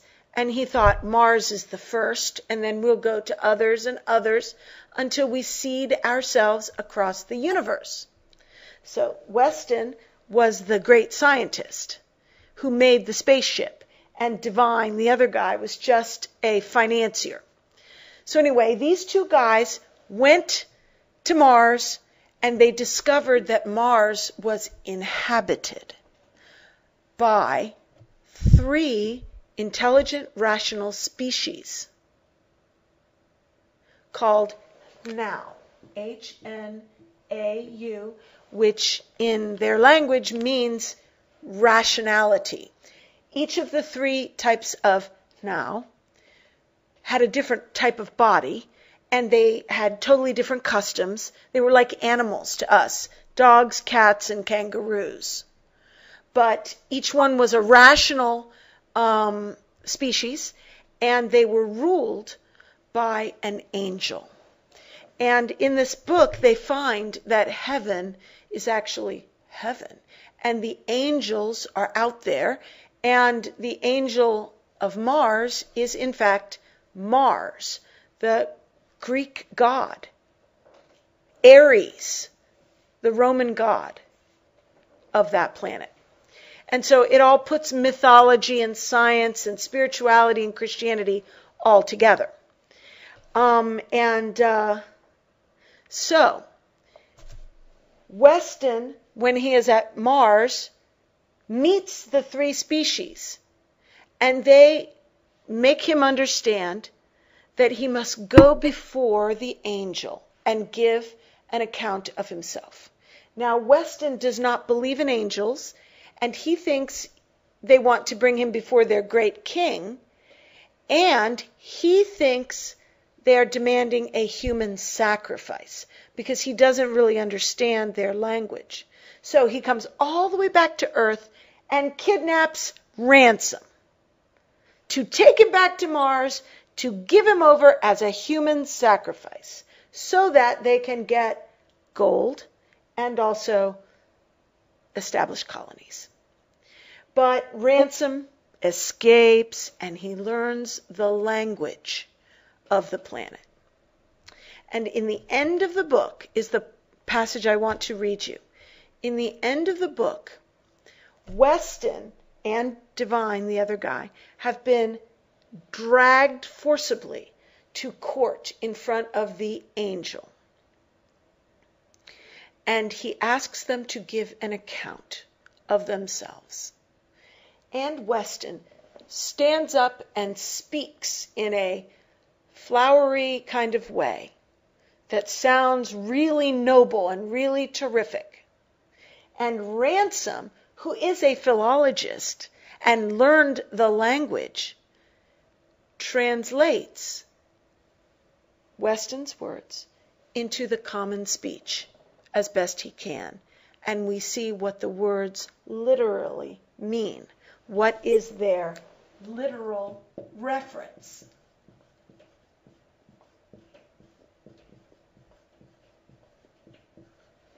And as you remember, I told you, we must always think of the literal reference of the words that people are using, because that will unmask a bad argument.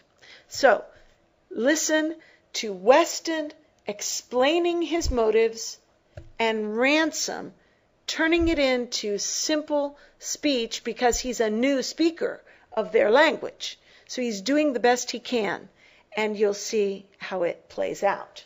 So I'll read to you. It's kind of long, so sit back and try to imagine what's happening and try to enjoy it, and realize the interest of this is in the language, the way Weston speaks and the way Ransom translates, and how they show forth the meaning, the literal reference of what Weston is saying in two different lights. Okay? All right. Okay. It begins with the angel whose name is Oyarsa, saying, "Speak to Ransom, and he shall turn it into our speech," said Oyarsa. Weston accepted this arrangement at once.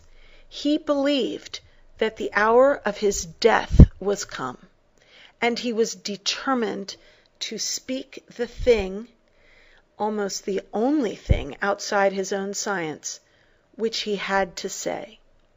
He cleared his throat, struck a gesture, and began.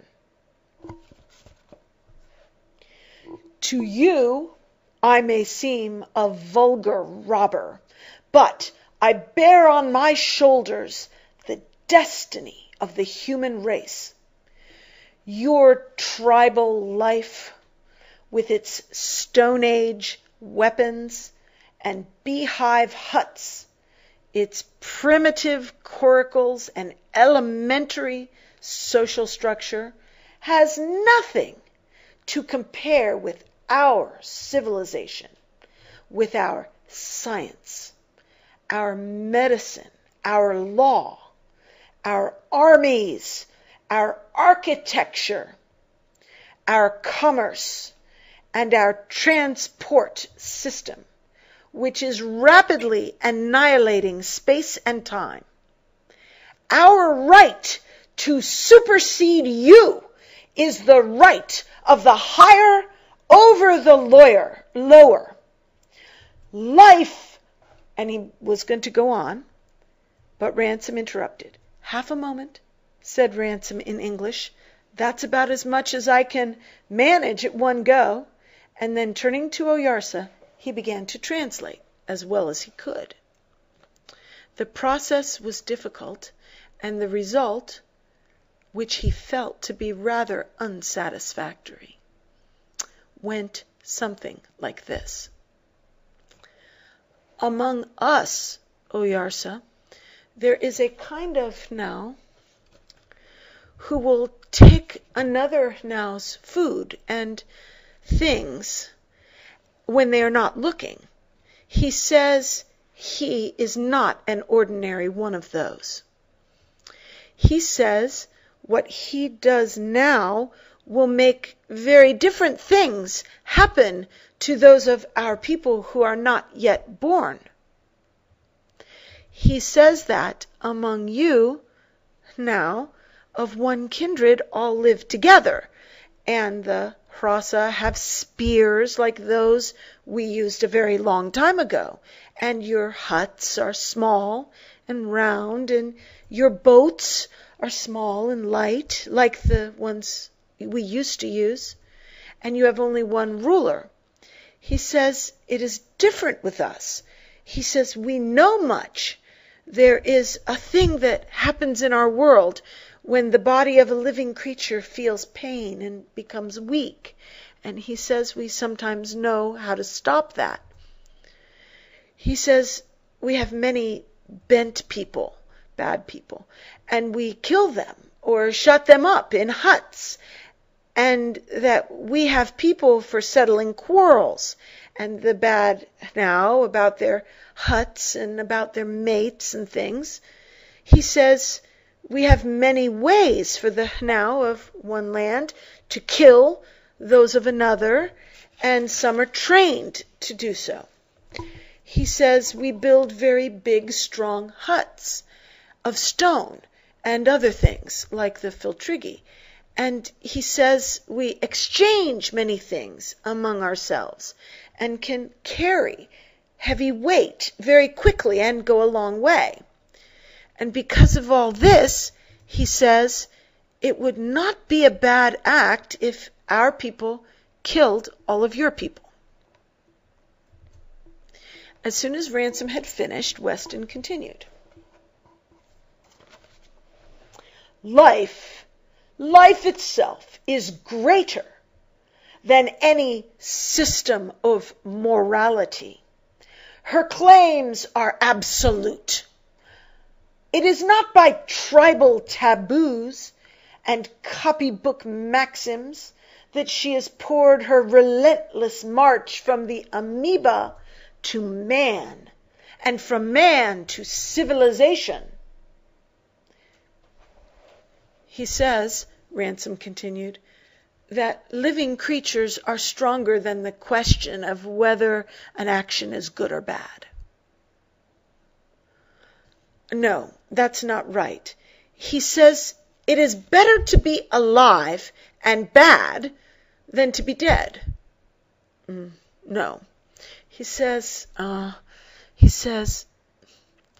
cannot say what he says in your language, but he goes on to say that the only good thing is that there should be very many creatures alive. He says there were many other animals before the first men came, and the later animals were better than the earlier animals. But he says the animals were not born because of what is said to the young about bad and good actions by their elders. And he says the animals did not feel any pity. She, began Weston. I'm sorry, interrupted Ransom. I can't remember who she is.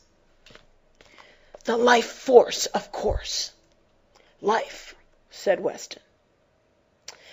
She has ruthlessly broken down all obstacles and liquidated all failures. And today, in her highest form, civilized man, and in me as its representative, she presses forward to that interplanetary leap which will perhaps place her forever beyond the reach of death. He says, said Ransom, that these animals all learned to do many difficult things, except those who could not, and those ones died, and the other animals did not pity them. And he says the best animal now is the kind of man who makes the big huts and carries the heavy weights and does all the other things I told you about. And he is one of those. And he says that if the others all knew what he was doing, they would be pleased. He says that if he could kill you all and bring our people to live here, then our people might be able to go on living here after something had gone wrong with our world. And then, if something went wrong with this world, they might go and kill all the now in the next world, and then the next, and so on, and so they will never die out.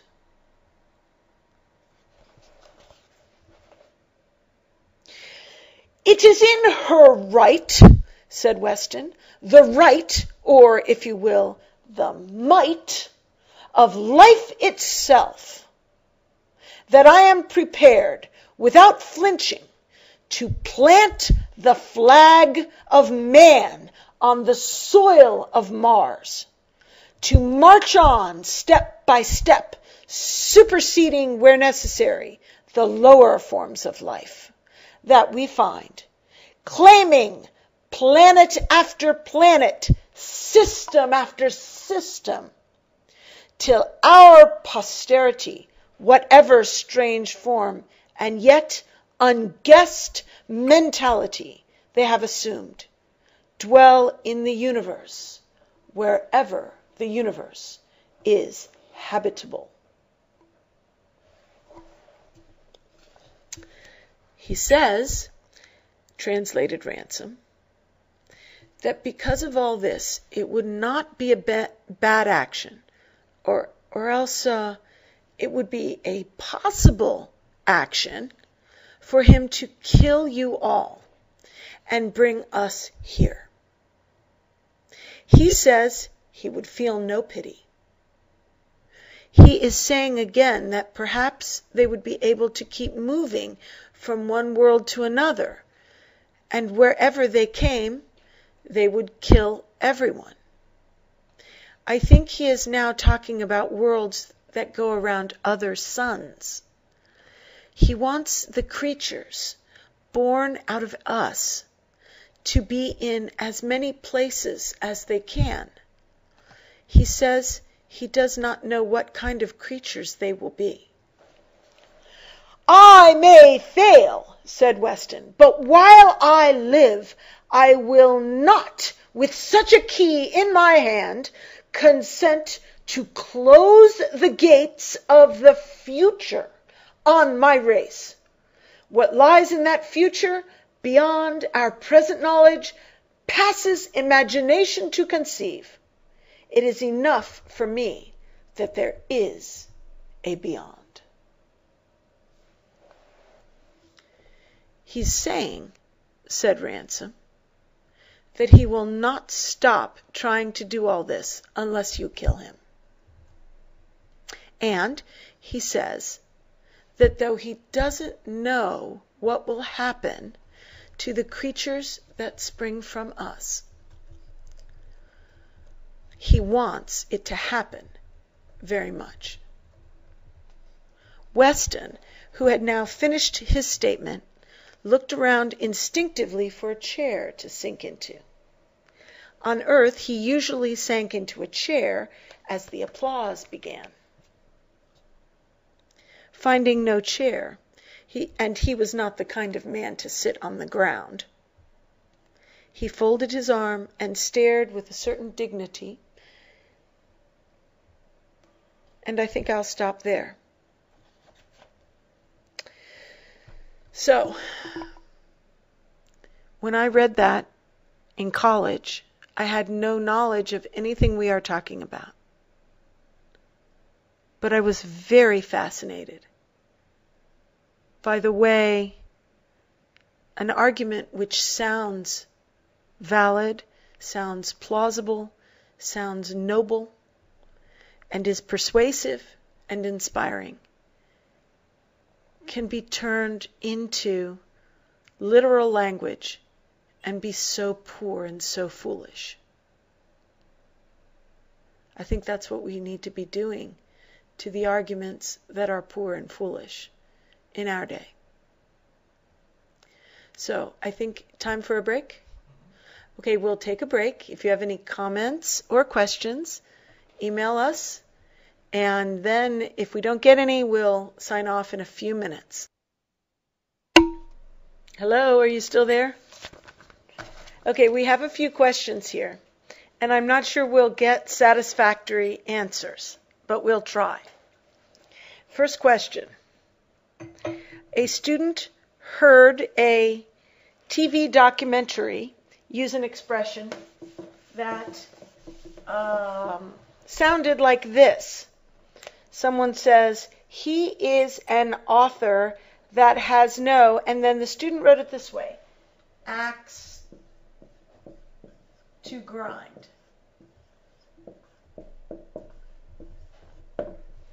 That has no axe to grind. Actually, this is not axe. This is it.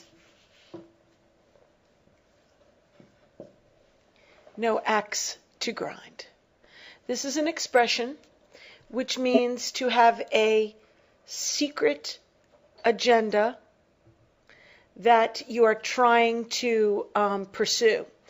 There is a story in our folklore. There was a boy grinding an axe, a stone wheel that you turned by hand, and it went around, and you pressed the axe against it, and it sharpened the blade. And this is a lot of work. It's hard work to sharpen an axe.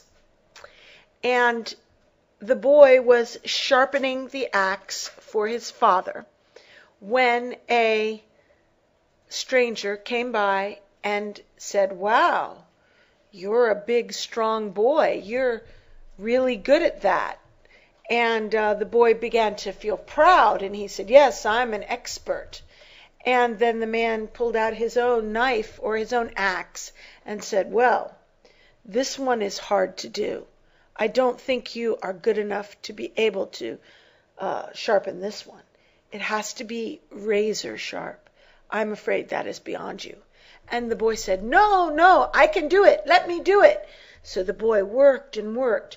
All the while the man complimented him and said, "You are strong. You are skilled. I'm surprised at how good you are."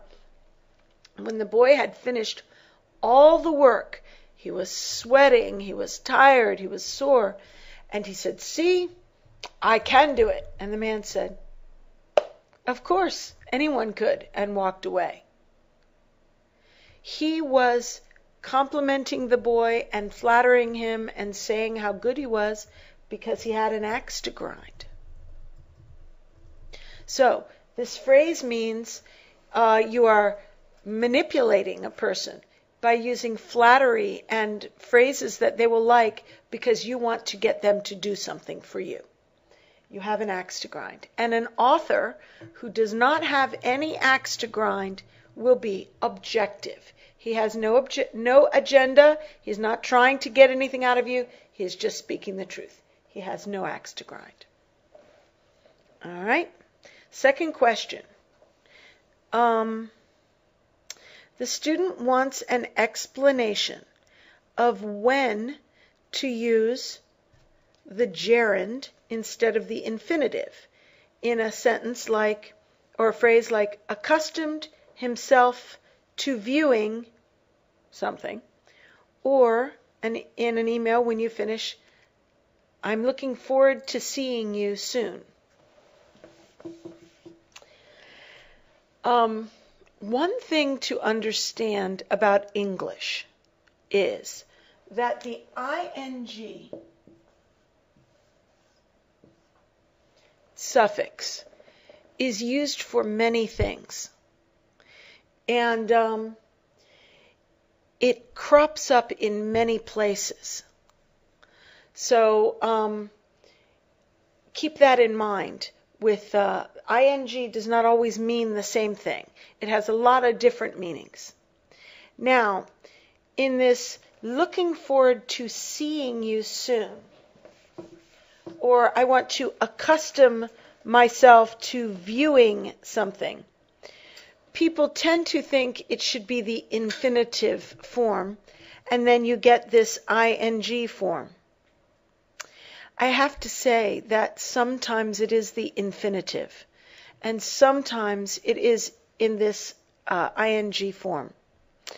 And I don't know a hard and fast rule to explain the difference. Sometimes it can be either one. And the only thing I can say is that there is a mood of in progress, present progressive, with the ing, that there tends to be a mood of something happening with the ing.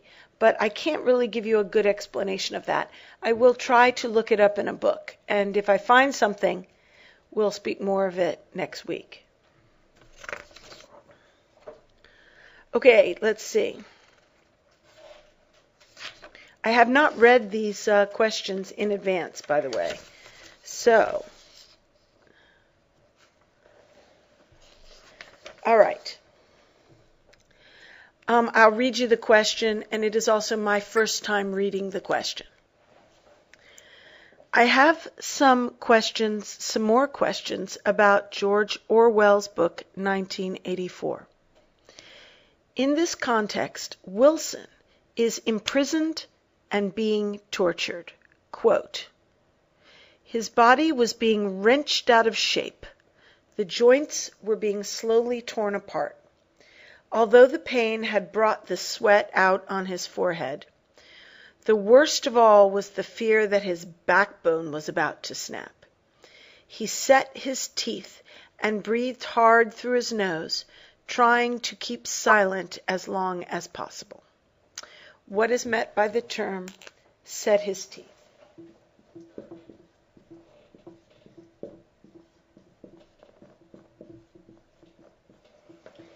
This phrase is closely connected with another similar phrase called he set his face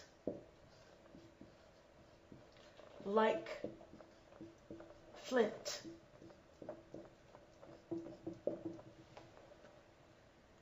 Or it's also similar to a phrase, he clenched his teeth. Or he gritted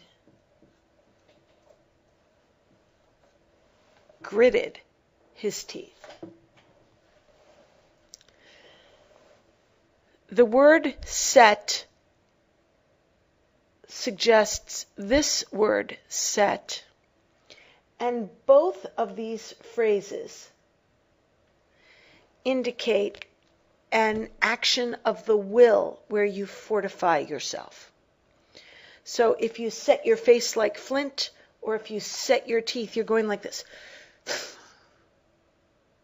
You are preparing yourself to endure. It's a clenching, tightening of the muscles, pushing your teeth together.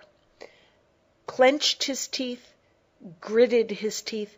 Both of these refer to pushing your jaws together for the sake of fortifying yourself against something that will come, so that you will not react.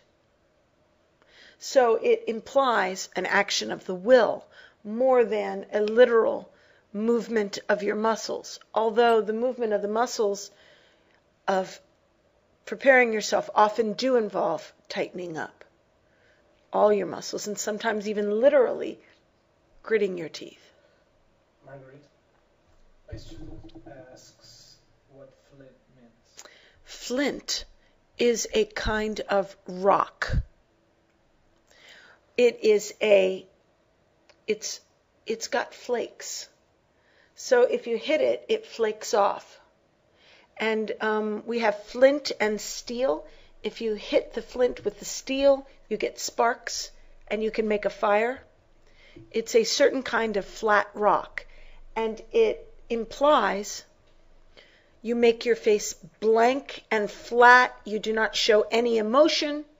It's hard. It's unchanging, blank, flat, and hard. That's flint. Okay, another question about 1984. O'Brien, the guy who is torturing Winston, is bragging about the totalitarian world he is supporting. That is the world that we are preparing, Winston. A world of victory after victory, triumph after triumph after triumph, and endless pressing upon the nerve of power. You are beginning, I can see, to realize what that world will be like, but in the end, you will do more than understand it. You will accept it, welcome it, and become a part of it. I wasn't able to figure out pressing upon the nerve of power. I haven't read this book fully. I actually did, in high school, I did read part of it, but I don't think I finished it. Pressing on the nerve of power is not a phrase which is well known. It's vivid, colorful speech. When we press on the nerve, you can think about this image as well as I can, because it doesn't have a special meaning in English.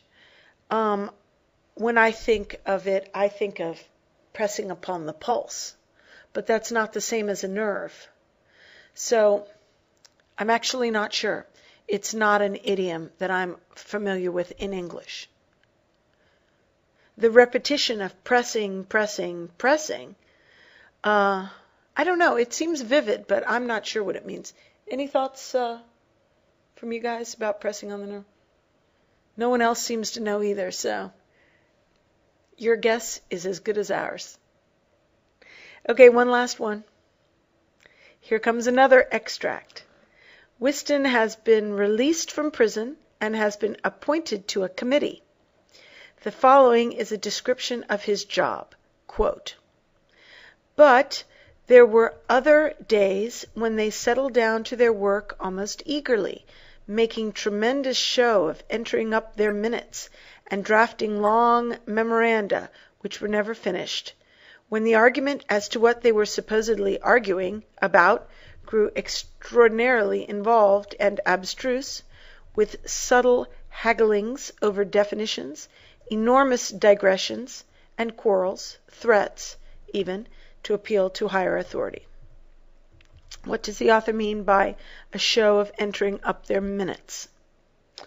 Well, to make a show of something is to do it openly and publicly so that people will see you. Generally, entering up their minutes, it could mean two things, and I suspect it is one, not the other. The one I don't think it means, in fact, I'm sure it doesn't, so forget it. Minutes could mean the minutes of work that they are logging in, but I don't think it means that. Minutes is an account that you take notes of what you have done minute by minute in a meeting. So minutes is a review of a meeting, and usually they are boring and meaningless, and nobody even reads them. It's a picture of something that does not need to be done. Useless work.